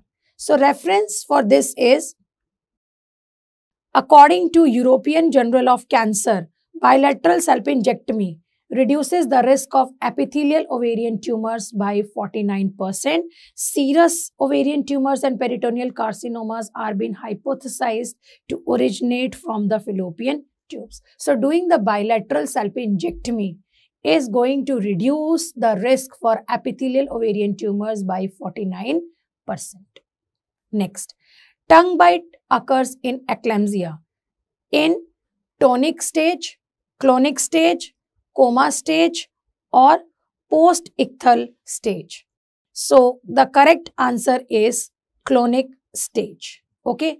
In eclampsia, the blood pressure is severely raised and there is convulsions, that is GTCS convulsions, and the cause of eclampsia is cerebral hypoxia or anoxia and cerebral edema. And the drug to treat for eclampsia is magnesium sulfate. You give it in a loading dose of 4 gram 20% IV plus 10 gram 50% intramuscular, and you give the maintenance therapy of 5 gram 50% That is, you are following the Pritchard's regime in the hospitals. Fine. Now, few lines about the clonic stage. The reference textbook is Datta Obstetrics. Clearly in the chapter of pre-eclampsia, it is mentioned that the tongue bite occurs in the clonic stage. All the voluntary muscles undergo alternate contraction and relaxation. The whole body is involved in convulsions and biting of the tongue occurs. There is blood-stained frothy discharge from the mouth. So, it occurs in the clonic stage, not the tonic stage. Next question. Indication for removal of intrauterine contraceptive device include which of the following? It is perforation of the uterus. Is A, B, C. So, the correct answer is perforation of uterus, pregnancy in situ, and 1 year of menopause. Persistent migraine may be a contraindication for oral contraceptive pills, but not for intrauterine contraceptive device. So, it is A, B, C is the correct answer. Now, indication for removal of IUCD is, it is very well given in your undergraduate textbook Obstetrics Datta and Shaw's textbook of Gynae. That is persistent excessive bleeding due to copperty, but initially 2 to 3 months, if bleeding is occurring, you have to give reassurance. But if the bleeding is persisting and reassurance plus hematinics, and if there is any source of infection, you add antibiotics. But in spite of the treatment, still the bleeding is persisting and it is excessive, then you have to remove it. Perforation of the uterus, you remove IUCD. Partial expulsion, again you remove. Pregnancy with IUCD in situ, 1 year after the menopause or effective lifespan of the IUCD is over. These all are the indications for removal of IUCD. Which of the following are absolute contraindications for the combined oral contraceptive pills? Is it severe hypertension, pregnancy, diabetes with retinopathy, or gallbladder disease? Severe hypertension, blood pressure more than 160/110 is absolute indication for removal of, you can't give combined oral contraceptive pills because estrogen is responsible for all these problems. Pregnancy, you are supposed to withdraw. The combined OCPs you will not give. Diabetes with retinopathy, that is called as diabetes with complications. These three are absolute contraindications. Absolute contraindications.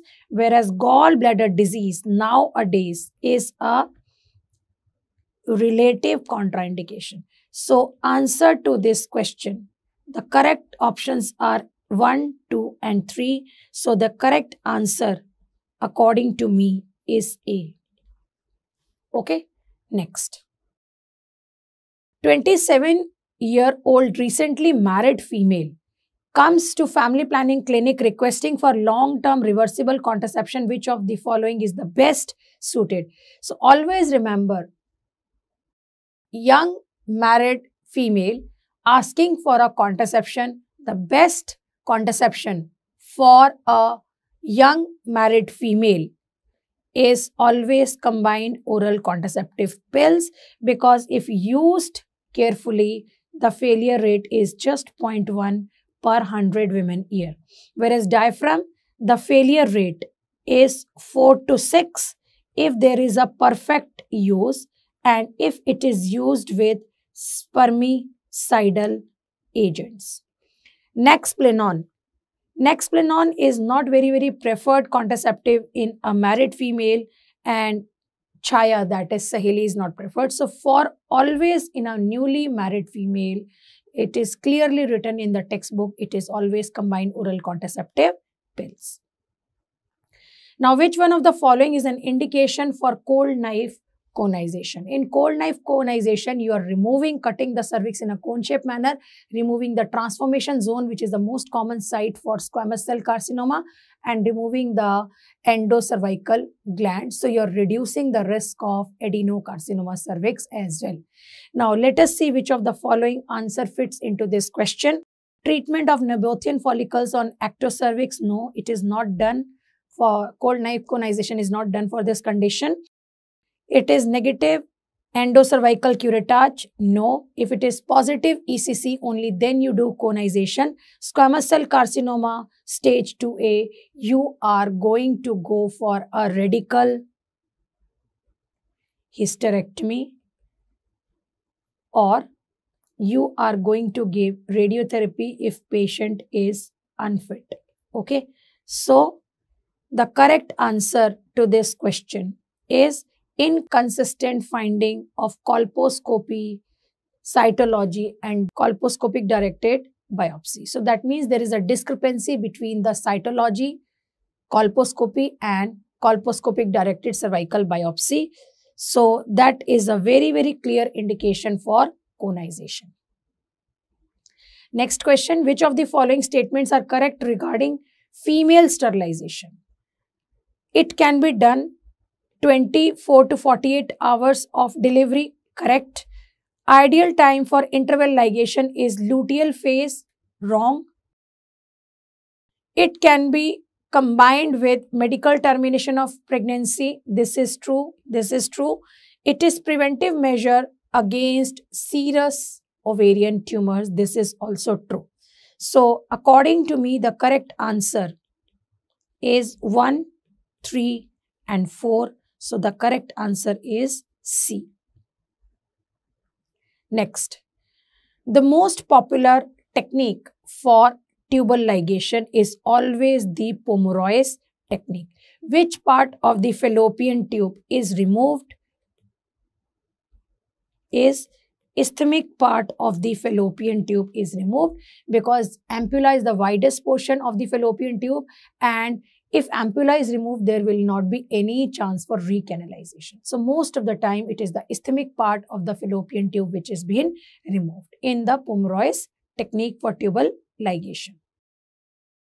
This is Pomeroy's technique with a Babcock's forceps.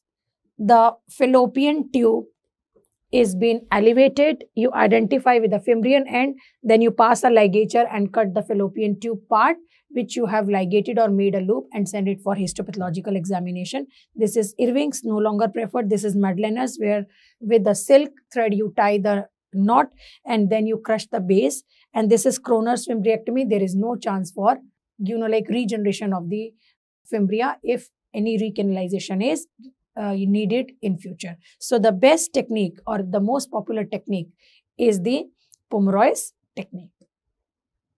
Schiller-Duval bodies is a characteristic histopathological feature of which one of the following? Is it dysgerminoma?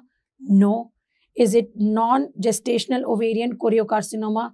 No. Is it sex cord stromal tumors? No. So it is a histopathological finding in endodermal sinus tumor. Now this is Schiller-Duval body. Although image-based questions are not being asked, the why I have added up the images just to create a very, very clear picture in your mind, and might be some of you might be giving the PG entrance exam subsequently after giving the UPSC. Okay, so for that reason, I have added up the images. Otherwise, in UPSC CMS exam, till today, there is no image-based questions. It is always a clinical questions. Now, which one of the following is the distinguishing feature of cystocele from Gartner's cyst or Gartner's cyst from cystocele? Marked cuff impulse in Gartner's cyst, marked ill-defined Gartner's cyst. There is no impulse on cuffing in cystocele. So, Gartner's cyst is not reducible. That is the most important feature of Gartner's cyst that differentiate it from the cystocele. Gartner's cyst is a benign vaginal cyst that originates from the Gartner's duct, which is Wolffian duct remnant, that is vestigial remnant of mesonephric duct, and it is not reducible. Surgical treatment by ventrosuspension of the uterus is used for what condition? So the answer is retroversion of the uterus. And which ligament is used? Answer is round ligament is used, because retroverted uterus favors the genital prolapse. If the uterus is in anteverted posture, very less likely that genital prolapse can occur. 29-year-old female presents with 3 months amenorrhea. That means this is a pregnant lady. In this question is been talked about. Presents to the gynae OPD with complaints of something coming out of her vagina. On clinical examination, she was found to have single live fetus and second degree cervical descent. Okay, which of the following suits the best management? Whenever there is a pregnant lady and presenting with genital prolapse, the best conservative management is the ring pessary. Okay, so the answer to this question is ring pessary.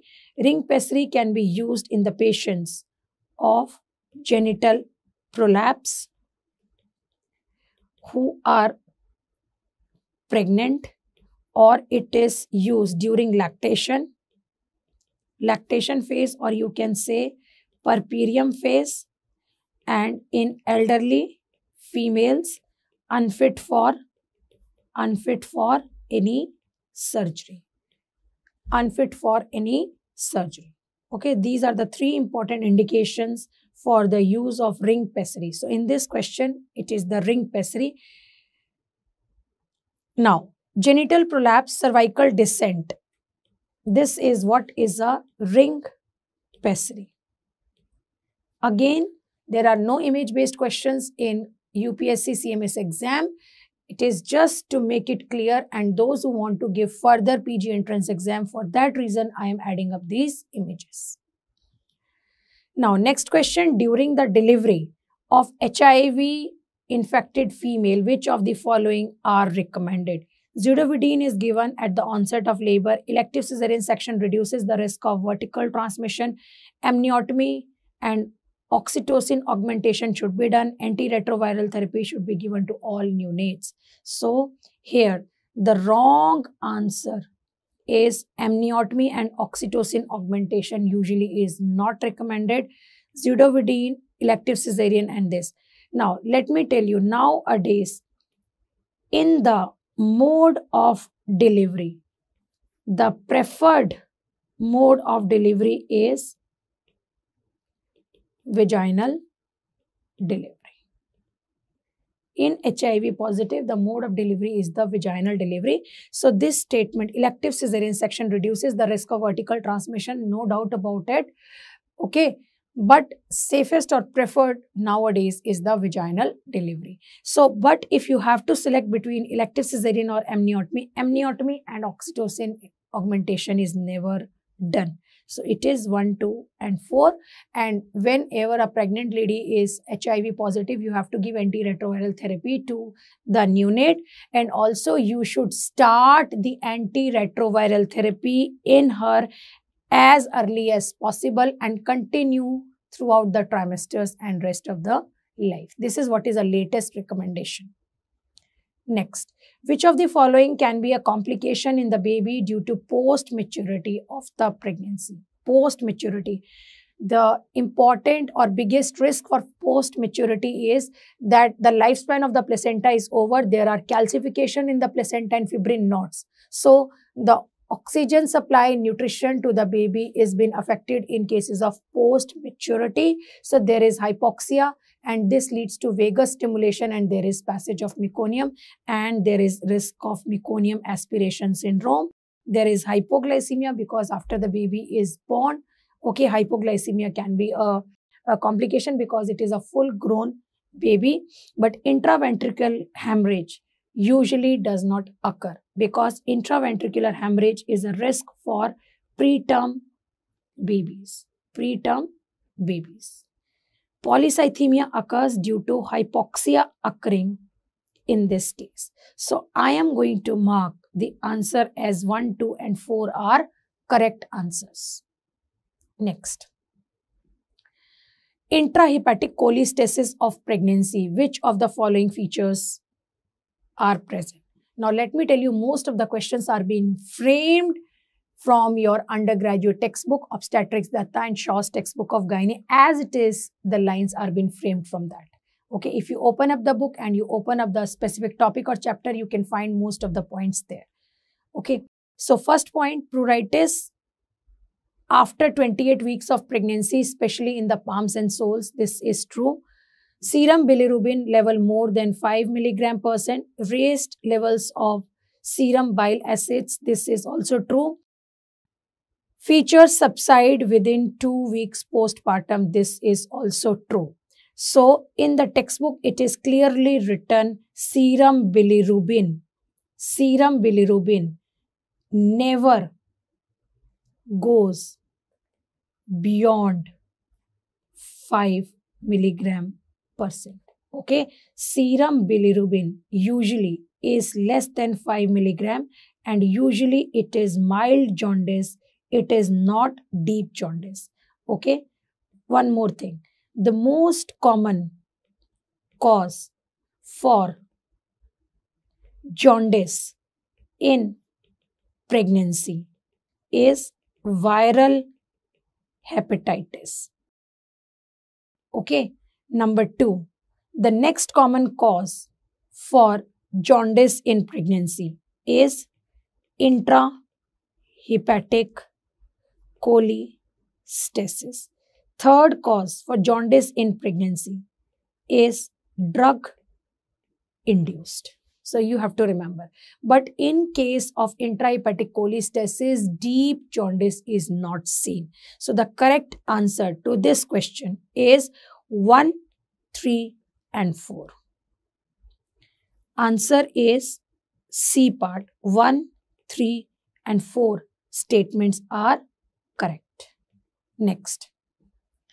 Which of the following are the blood values of iron deficiency anemia? Serum iron is less than 30 micrograms per deciliter. Total iron binding capacity is less. Percentage saturation is less. Serum ferritin is below 30 micrograms per liter. Okay. So, always we remember total iron binding capacity is elevated in iron deficiency anemia. So, this is the wrong statement. So, correct answers are 1, 3 and 4. Okay.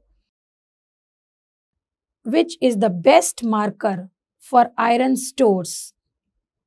Best marker for iron stores. Answer is serum ferritin. Serum ferritin. Now, next, which of the following is correct about Chaya contraceptive? Chaya is Saheli, that was centchroman. It is potent anti-estrogenic and weak estrogenic activity. This is true. Failure rate, exact failure rate is 1.83 per 100 women year. It is non-steroidal contraceptive pill and it is being given in National Family Planning Program. Okay. So this is also true. It creates asynchrony between zygote and endometrium. So it prevents implantation. This is also true. But it inhibits ovulation is not true. So the correct answer is 1, 2 and 4.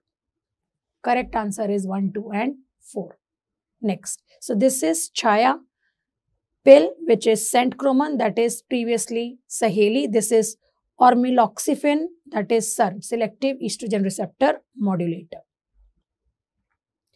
Now, secondary arrest, dilatation during the progress of labor may be due to which of the following factors? Poor uterine contractions, cessation of cervical dilatation despite strong uterine contractions, disproportion and malpresentation. So, the correct answer is 2 and 3 only. Next, first stage of labor is from full dilatation of cervix to the expulsion of the baby. No, this is second stage of labor. Maternal bearing down efforts and ends with the full delivery of the baby. This is first plus second stage. Onset of true labor pains and ends with the full dilatation of cervix. That is the correct answer. Formation of bag of water is a feature of true labor pains. So the correct answer is onset of true labor pains and ends with the full dilatation of cervix. Full dilatation of cervix is 10 centimeters. Next, vesicovaginal fistula, VVF, is classified as complicated if it has which of the following features? Size more than 3 centimeters, correct. Actually, it is written as 4 centimeters. Then bladder involvement, supratrigonal. Then presence of prior radiation. If it has developed to post-radiation fistula, then also that is called as complicated. So the correct answer is 1, 2 and 4. Which of the following set of muscles collectively form the levator ani muscle? Levator ani muscle is a very important muscle to prevent the genital prolapse. This is the true muscular support to the uterus. Okay. So, levator ani muscle has got 3 parts: pubococcygeus, iliococcygeus and ischio-coccygeus. So, it is pubococcygeus, ischio-coccygeus and iliococcygeus. Which is not a part of levator ani is sacrococcygeus. So, the correct answer is 1, 2 and 4. Next,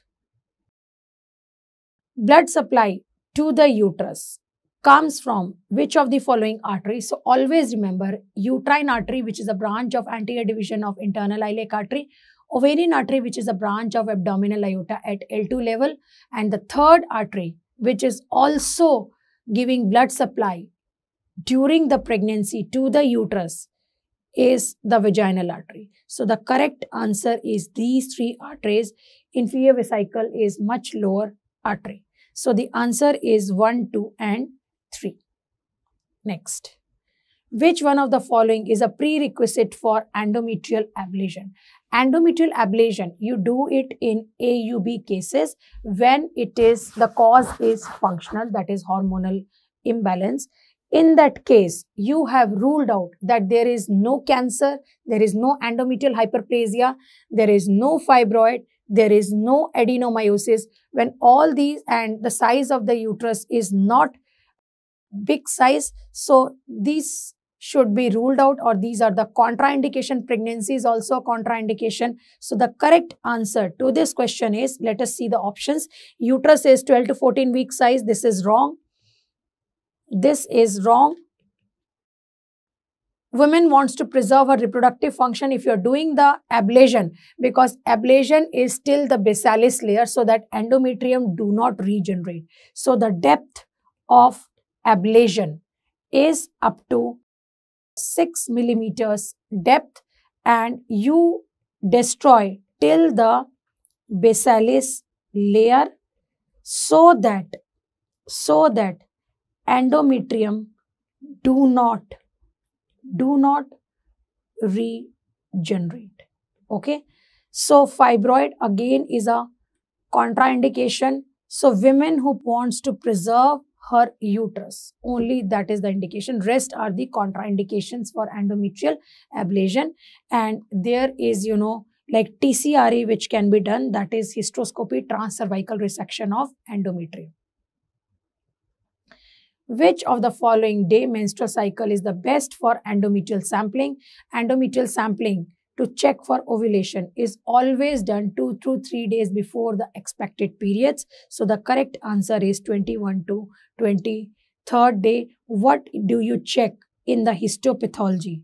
Histopathology, endometrial biopsy sample, you send it for histopathology, and what you see is secretory endometrium.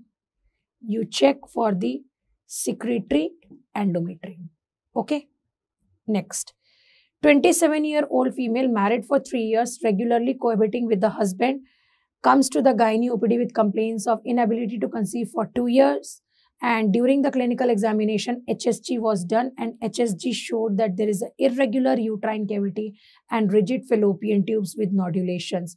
Irregular uterine cavity with rigid fallopian tubes, this is lead pipe appearance of fallopian tube. Lead pipe appearance of fallopian tube you see in genital tuberculosis, and genital tuberculosis very badly damages the fallopian tubes. So the answer here is the genital tuberculosis because it is written as rigid fallopian tubes with nodulations.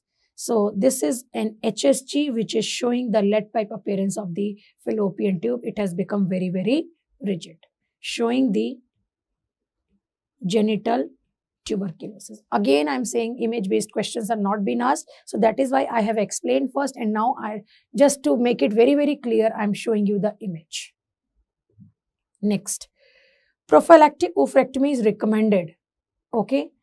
In a high-risk female, for which of the following? Always prophylactic oophorectomy has been recommended whenever there is a genetic transmission or there is a defective gene, that is a BRCA1 or 2 gene. Mutations are present. BRCA1 gene is present on chromosome number 17 and BRCA2 gene is present on chromosome number 13. And if a female is carrying, there is mutation in this gene, then the risk of the breast cancer, ovarian cancer and the familial polyposis colon has been increased. So it is recommended for BRCA1 gene and 2 gene carriers and family history of breast and colon and ovarian cancer, because there is a genetic transmission of these tumors. Genetically predisposition is seen. It is not routinely recommended for tubo-ovarian abscess patients. So the correct answer to this question is 1 and 2 only. So the answer is A, and it is 1 and 2 only. Next. The daily requirement of iron during the second half of pregnancy is 6 mg per day. Next, carbohydrate metabolism in a normal pregnancy shows it is always fasting hypoglycemia and postprandial hyperglycemia, and there is hyperinsulinemia due to increase in the insulin resistance. Hence, the females are prone to develop diabetes in pregnancy if there is any risk factor present, okay, or even if there is no risk factor. That is why whenever a pregnant lady comes to the first antenatal visit in the antenatal clinic, you are supposed to check the blood sugar levels, and it should be repeated at 24 to 28 weeks in cases of DIPSI criteria, that is a glucose challenge test, because that is the time when the insulin resistance is maximum. Okay, so the hormones that causes increase in the insulin resistance is cortisol. It is caused by HPL, that is human placental lactogen, and other steroid hormones. Now, typical case of iron deficiency anemia in pregnancy will show which of the following? Hemoglobin less than 10 gram, this is true. Packed cell volume less than 30%, this is true. Microcytic hypochromic anemia, yes, this is true. So, false statement is MCHC more than 30%, then that will not be anemia. Okay, so the correct answer is 1, 2 and 4. Next, this is a peripheral smear showing microcytic hypochromic anemia. Microcytic hypochromic anemia you can see in iron deficiency anemia, in thalassemia, then in sideroblastic anemia, then in cases of lead poisoning, and then in cases of chronic illness. So these are the causes for microcytic hypochromic anemia. Next, which of the following are the clinical features of a molar pregnancy? History of amenorrhea and vaginal bleeding, very true. Patient has excessive vomiting, this is because of HCG. History of passage of grape-like vesicles per vaginum. So 1, 2, 3 all are correct. This is most consistent finding, and it is a sure shot finding if the female is, alert enough to tell you that she has a history of amenorrhea bleeding and there is expulsion of grape-like vesicles, then it is molar pregnancy. Now, what is the investigation of choice to diagnose molar pregnancy is ultrasound, and what do you see on ultrasound is snow storm appearance. Again, images are not being asked. This is a picture of complete mole where fetus is absent and it is just grape-like vesicles. Next question, which of the following vaccines can be given to a pregnant lady? COVID vaccine, yes. Hepatitis B vaccine, yes. Rabies vaccine, yes. But MMR vaccine, measles, mumps, rubella is contraindicated in a pregnant lady. So the correct answer is 1, 3 and 4. So answer C, 1, 3 and 4. And measles, mumps, rubella vaccine is absolutely contraindicated in a pregnant female. Next, which of the following characteristics of true labor pains? Intensity and duration of contraction increase progressively, true. Progressive effacement and dilatation of cervix, true. Formation of bag of water, true. Pain is confined to the lower abdominal pain, this is false. This is a feature of false labor pains. So the correct answer to this question is 1, 2, 3 are correct. So the option A is the correct answer to this question. Many questions has come from the obstetrics, and normal labor topic is very, very important. Many questions they have asked. Anemia, many questions they have asked. Now next, which are the parts of the active management of third stage of labor? One or the other exam, every time they are asking active management of third stage of labor. Let's review before we see the options. After the delivery of the baby or after the delivery of the anterior shoulder, you give intramuscular oxytocin, intramuscular bolus. Number 2, you deliver the placenta by controlled contraction method. Number 3, you do delayed cord clamping. Okay, these are the 3 important steps in active management of third stage of labor. Sometimes intermittent uterine tone assessment is also a feature. But remember, if it is written as uterine massage is no longer a part of active management of third stage of labor. It is a part of management of atonic postpartum hemorrhage. So here this is true, and this is true. So answer is 1, 3 and 4. 1, 3 and 4 means C is the correct answer. So injection oxytocin is not given after the delivery of the first twin because we have to deliver the second baby. Next, this is controlled contraction method image just to make it clear to you. Now, which of the following are correct regarding acute mastitis of the breast? So this is very, very common complaint the pregnant ladies after the delivery when the baby starts suckling the breast. This is the very, very common complaint which we find in our clinical practice. It is usually occurring in first 2 to 4 weeks postpartum. This is true. Microscopic examination of the breast milk shows leukocyte and bacterial count is more. This is also true.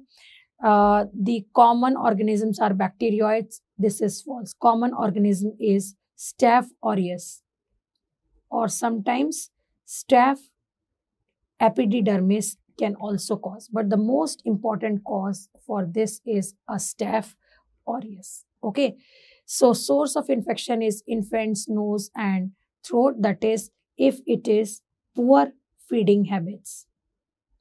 Poor feeding habits or it is poor hygiene, then that can increase the chance for the acute mastitis of the breast. Okay, if it is unilateral, then lady can feed the child from the alternate breast, but if it is bilateral acute mastitis, then breastfeeding is contraindicated for the duration till the condition is been treated. So the correct answer to this question is 1, 2 and 4. So what is matching is option number B. Now, as per the classification of obstetric anal sphincter injury according to RCOG, tear greater than 50% external anal sphincter is of which degree? Is 3B. Okay.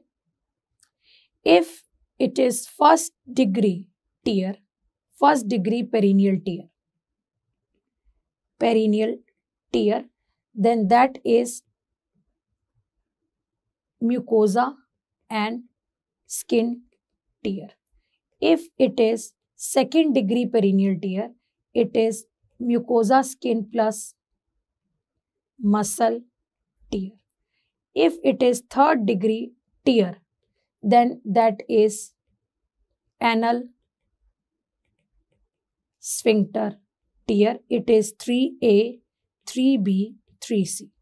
And fourth degree tear when it is anal canal tear or rectal mucosa tear. So these are it is belonging to third degree, and if it is more than 50% external anal sphincter tear, then it is 3B.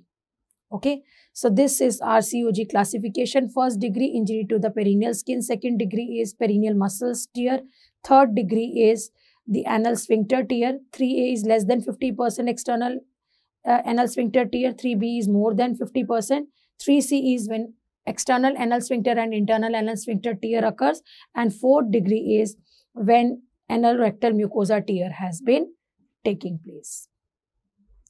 Now, what are the causes for lactational failure after delivery? Infrequent suckling, true. Depression or anxiety stage or in the puerperium, true. Prolactin inhibitors, that is also true. Okay, so the correct answer is D. Let us see. Lactational failure occurs after the delivery. Is infrequent suckling if the baby has suckling reflex, sucking more frequently, then the milk secretion is increased.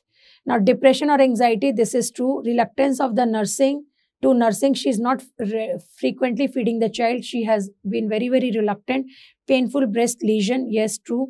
And prolactin inhibitors like ergot or pyridoxine, then all these are the causes for lactational failure. So that's all from this session. I hope now the things, those who have given the exam, the very much OBS Gyne questions are being clarified with you.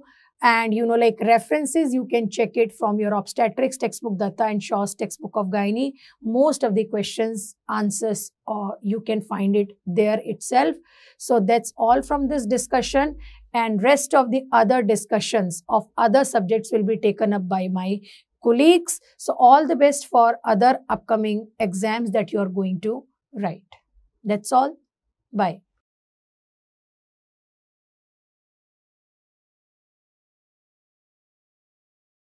So hello, welcome to the UPSC 2023. So I hope the paper was good. The options are a bit confusing in certain cases, but yes, overall if you see, the paper was conceptual. Let us start with this. So the first is, what is the function of the larynx? It's a very straightforward question. Fixation of the chest, aids in swallowing the food, phonation, respiration. Students, phonation and respiration are actually the functions which are known. Very important, very important. Now, when we talk about the concept of fixation of the chest and aids in swallowing the food, what I prefer is that when you are swallowing, there is a closure of the larynx, and if it doesn't close, basically the food will go inside. So the option D is far, far, far better than C. Next is, which of the followings are included in the classical triad and the presentation of pericardial tamponade? So when we talk about pericardial tamponade, we have hypotension. And why we have hypotension, students? It is because of decreased cardiac output. So the compressive cardiogenic shock is causing decreased cardiac output. So decreased arterial pressure, 3 is there. Then we have muffled heart sound. And why muffled heart sounds? Because there is a clot in between the two layers. So ecto and the pericardium, there is a clot. So muffled heart sounds. And along with that, increase CVP. So you get to see engorged neck veins. You don't get to see collapsed neck veins. So yes, tachycardia, muffled heart sounds and decreased arterial pressure. So 1, 2, 3. This is what is the right answer. Next is Masoka staging is used for. This is a straightforward question and the answer for this is thymoma. So thymoma, you know, it's the most common, you can say, thoracic tumor. So this is the most common thoracic tumor when we talk about anterior mediastinum. So this is the anterior mediastinum and this tumor is gauged or it's graded by Masokas, whether there is invasion into the capsule or whether it is extending into the local structures. I shall not be discussing the Masoka staging right now, but I have taught this in class also. Masoka staging, this is used for thymoma. This is what is. Next is, let us talk about one more question, even though this question is not directly related to surgery. What are the features of cauda-equina syndrome? First of all, the lumbar and the sacral plexus, they get compressed. So when they will be getting compressed, you will have the urinary difficulties and the problem with defecation also will be there. So variable rectal and urinary symptoms, they are right. Of course, there will be motor weakness in the lower limbs. This is also right. The patient will have low back pain as well as saddle anesthesia. So all 1, 2, 3, 4 are right. So what you have to choose in this case? Yeah. So option D is there. So all of them are right. Now, which amongst them is a long anesthetic? So you know that ropivacaine is the longest. Amongst them, the ropivacaine is the longest anesthetic. Now, when we talk about Glasgow's comma scale, so if we talk about the grading of Glasgow's comma scale, we have minor. When we talk about minor, what is that? GCS 15 by 15 is minor. Then we have mild. What is mild? GCS 14 to 15 by 15 with episode of loss of consciousness. Then what is moderate? GCS 9 to 13. And what is severe? GCS 3 to 8. This is what is. So what are you seeing here? It is nothing but a moderate injury, a moderate level of injury because the Glasgow's comma scale is 10. Next is gas gangrene with crepitus is a very evident sign of gas gangrene. And a sweet smelling brown exudate. This is nothing but Clostridium perfringens. This is what is. So we also get to see that water can defect, water can perineum we say, water can defect or the sweet smelling brown exudate with that crepitus. Now again, let us talk about the complication of enteral nutrition. In enteral nutrition, you are placing the tubes. So Ryle's tube, enterojejunal tube, or you can say that is nasojejunal tube, or you can say we are doing a feeding gastrostomy, feeding jejunostomy. So tube dislodgement or tube malposition is one complication that we all know.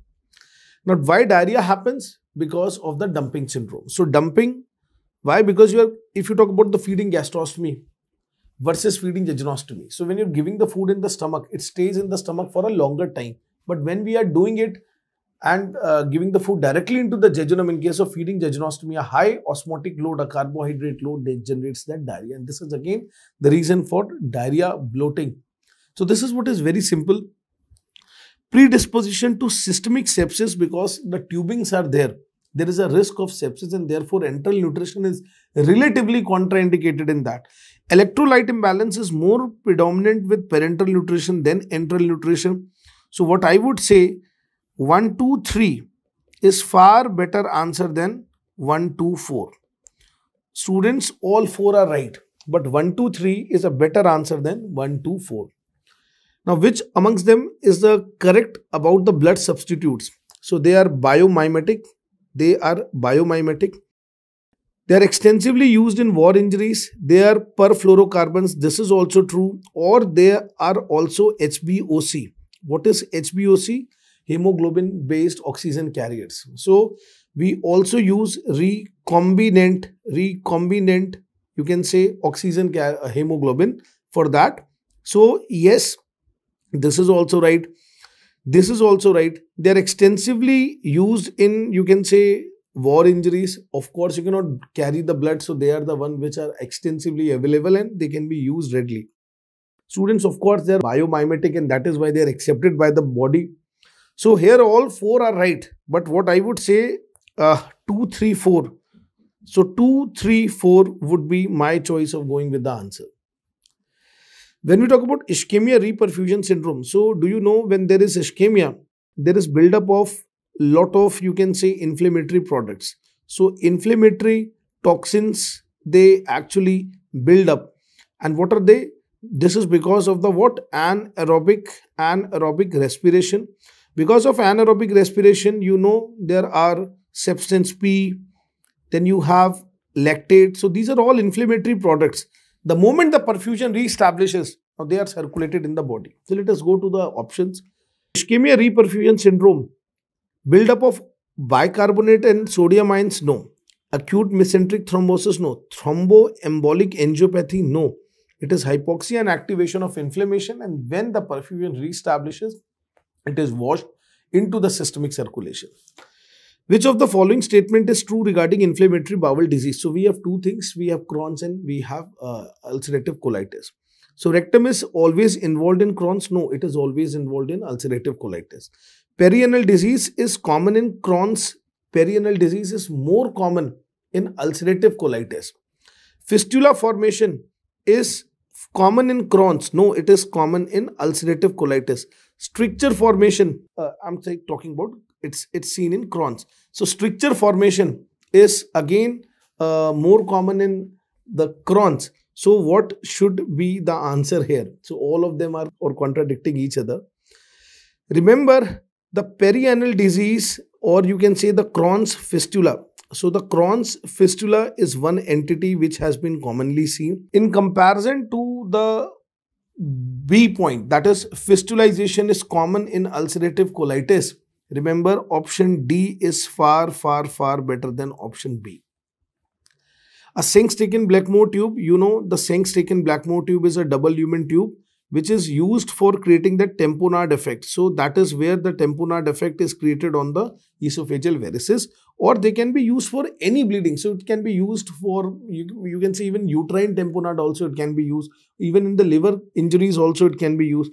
So B is the correct answer for this. You inflate the balloon and you create that pressure. We generally keep a pressure around 40 to 45 mm Hg.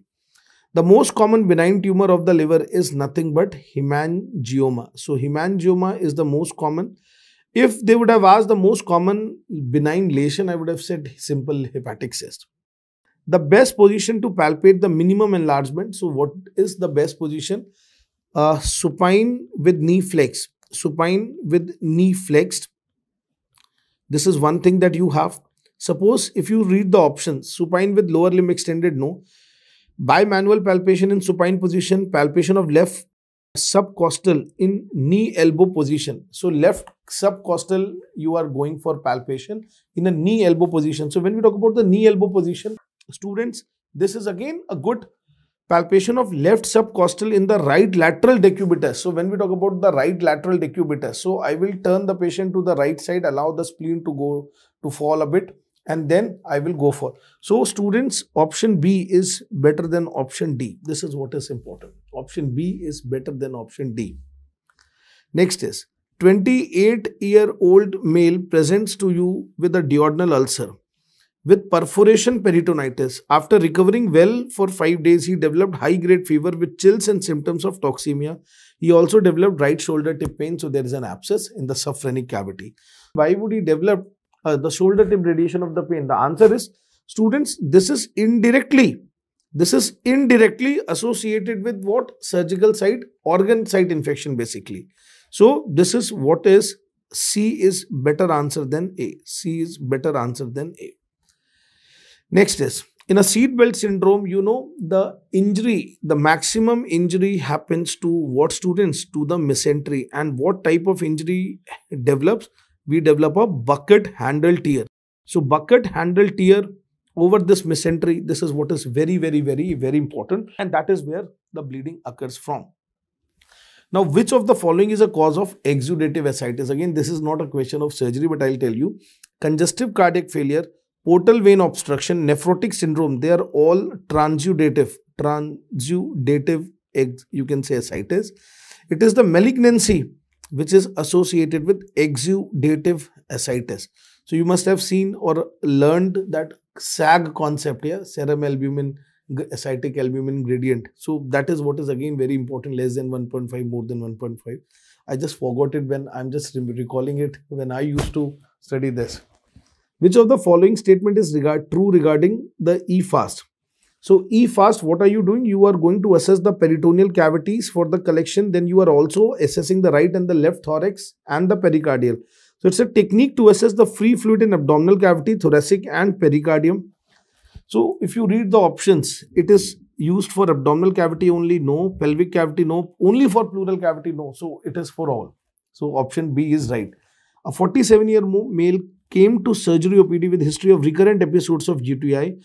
Now he gives a complaint of frothy urine with bubbles, and this is what is a classical phenomena of colovesical fistula. So the answer is colovesical fistula. It's a straightforward question, colovesical, that the colonic gas goes inside, and that is why you have the frothy bubbly urine. Which of the following is seen in normal pressure hydrocephalus? Again a medicine question. So cognitive decline, incontinence and gait disturbance, this is what I know, that 2, 3, 4 are there. But here I'm not getting anything like 2, 3, 4. So I would mark the option D. So 3 and 4 is definitely seen here. A tobacco chewer with heavy BD smoker, tobacco and BD, he's enjoying his life. With diminished mouth opening, so you have the trismus also. With occasional spitting of blood with saliva, maybe he's splitting because of some growth inside. So he has a white buccal mucosa with bright red velvety plaque. What are you dealing with now? Erythroplakia. If you compare it on HPE, you get to see parakeratosis in case of white buccal mucosa leukoplakia, and you get to see disc keratosis in case of the erythroplakia. Collar stud abscess. Why it is known as a collar stud? Try to understand. So whenever you wear that kurta, the buttons are like, one part of the button will go here and then the deeper part will go on the other side. So this is just like again the hand cufflinks. So you have two ways. So this is the muscle. So this is the neck muscle, floor of the neck or the neck muscles. Half part on that side, half part on this side. That is what is known as the collar strip. And this is very common with chronic granulomatous caseating granulomas. So tuberculosis at the level of neck. So these suppurative lymph nodes give you collar stud abscess.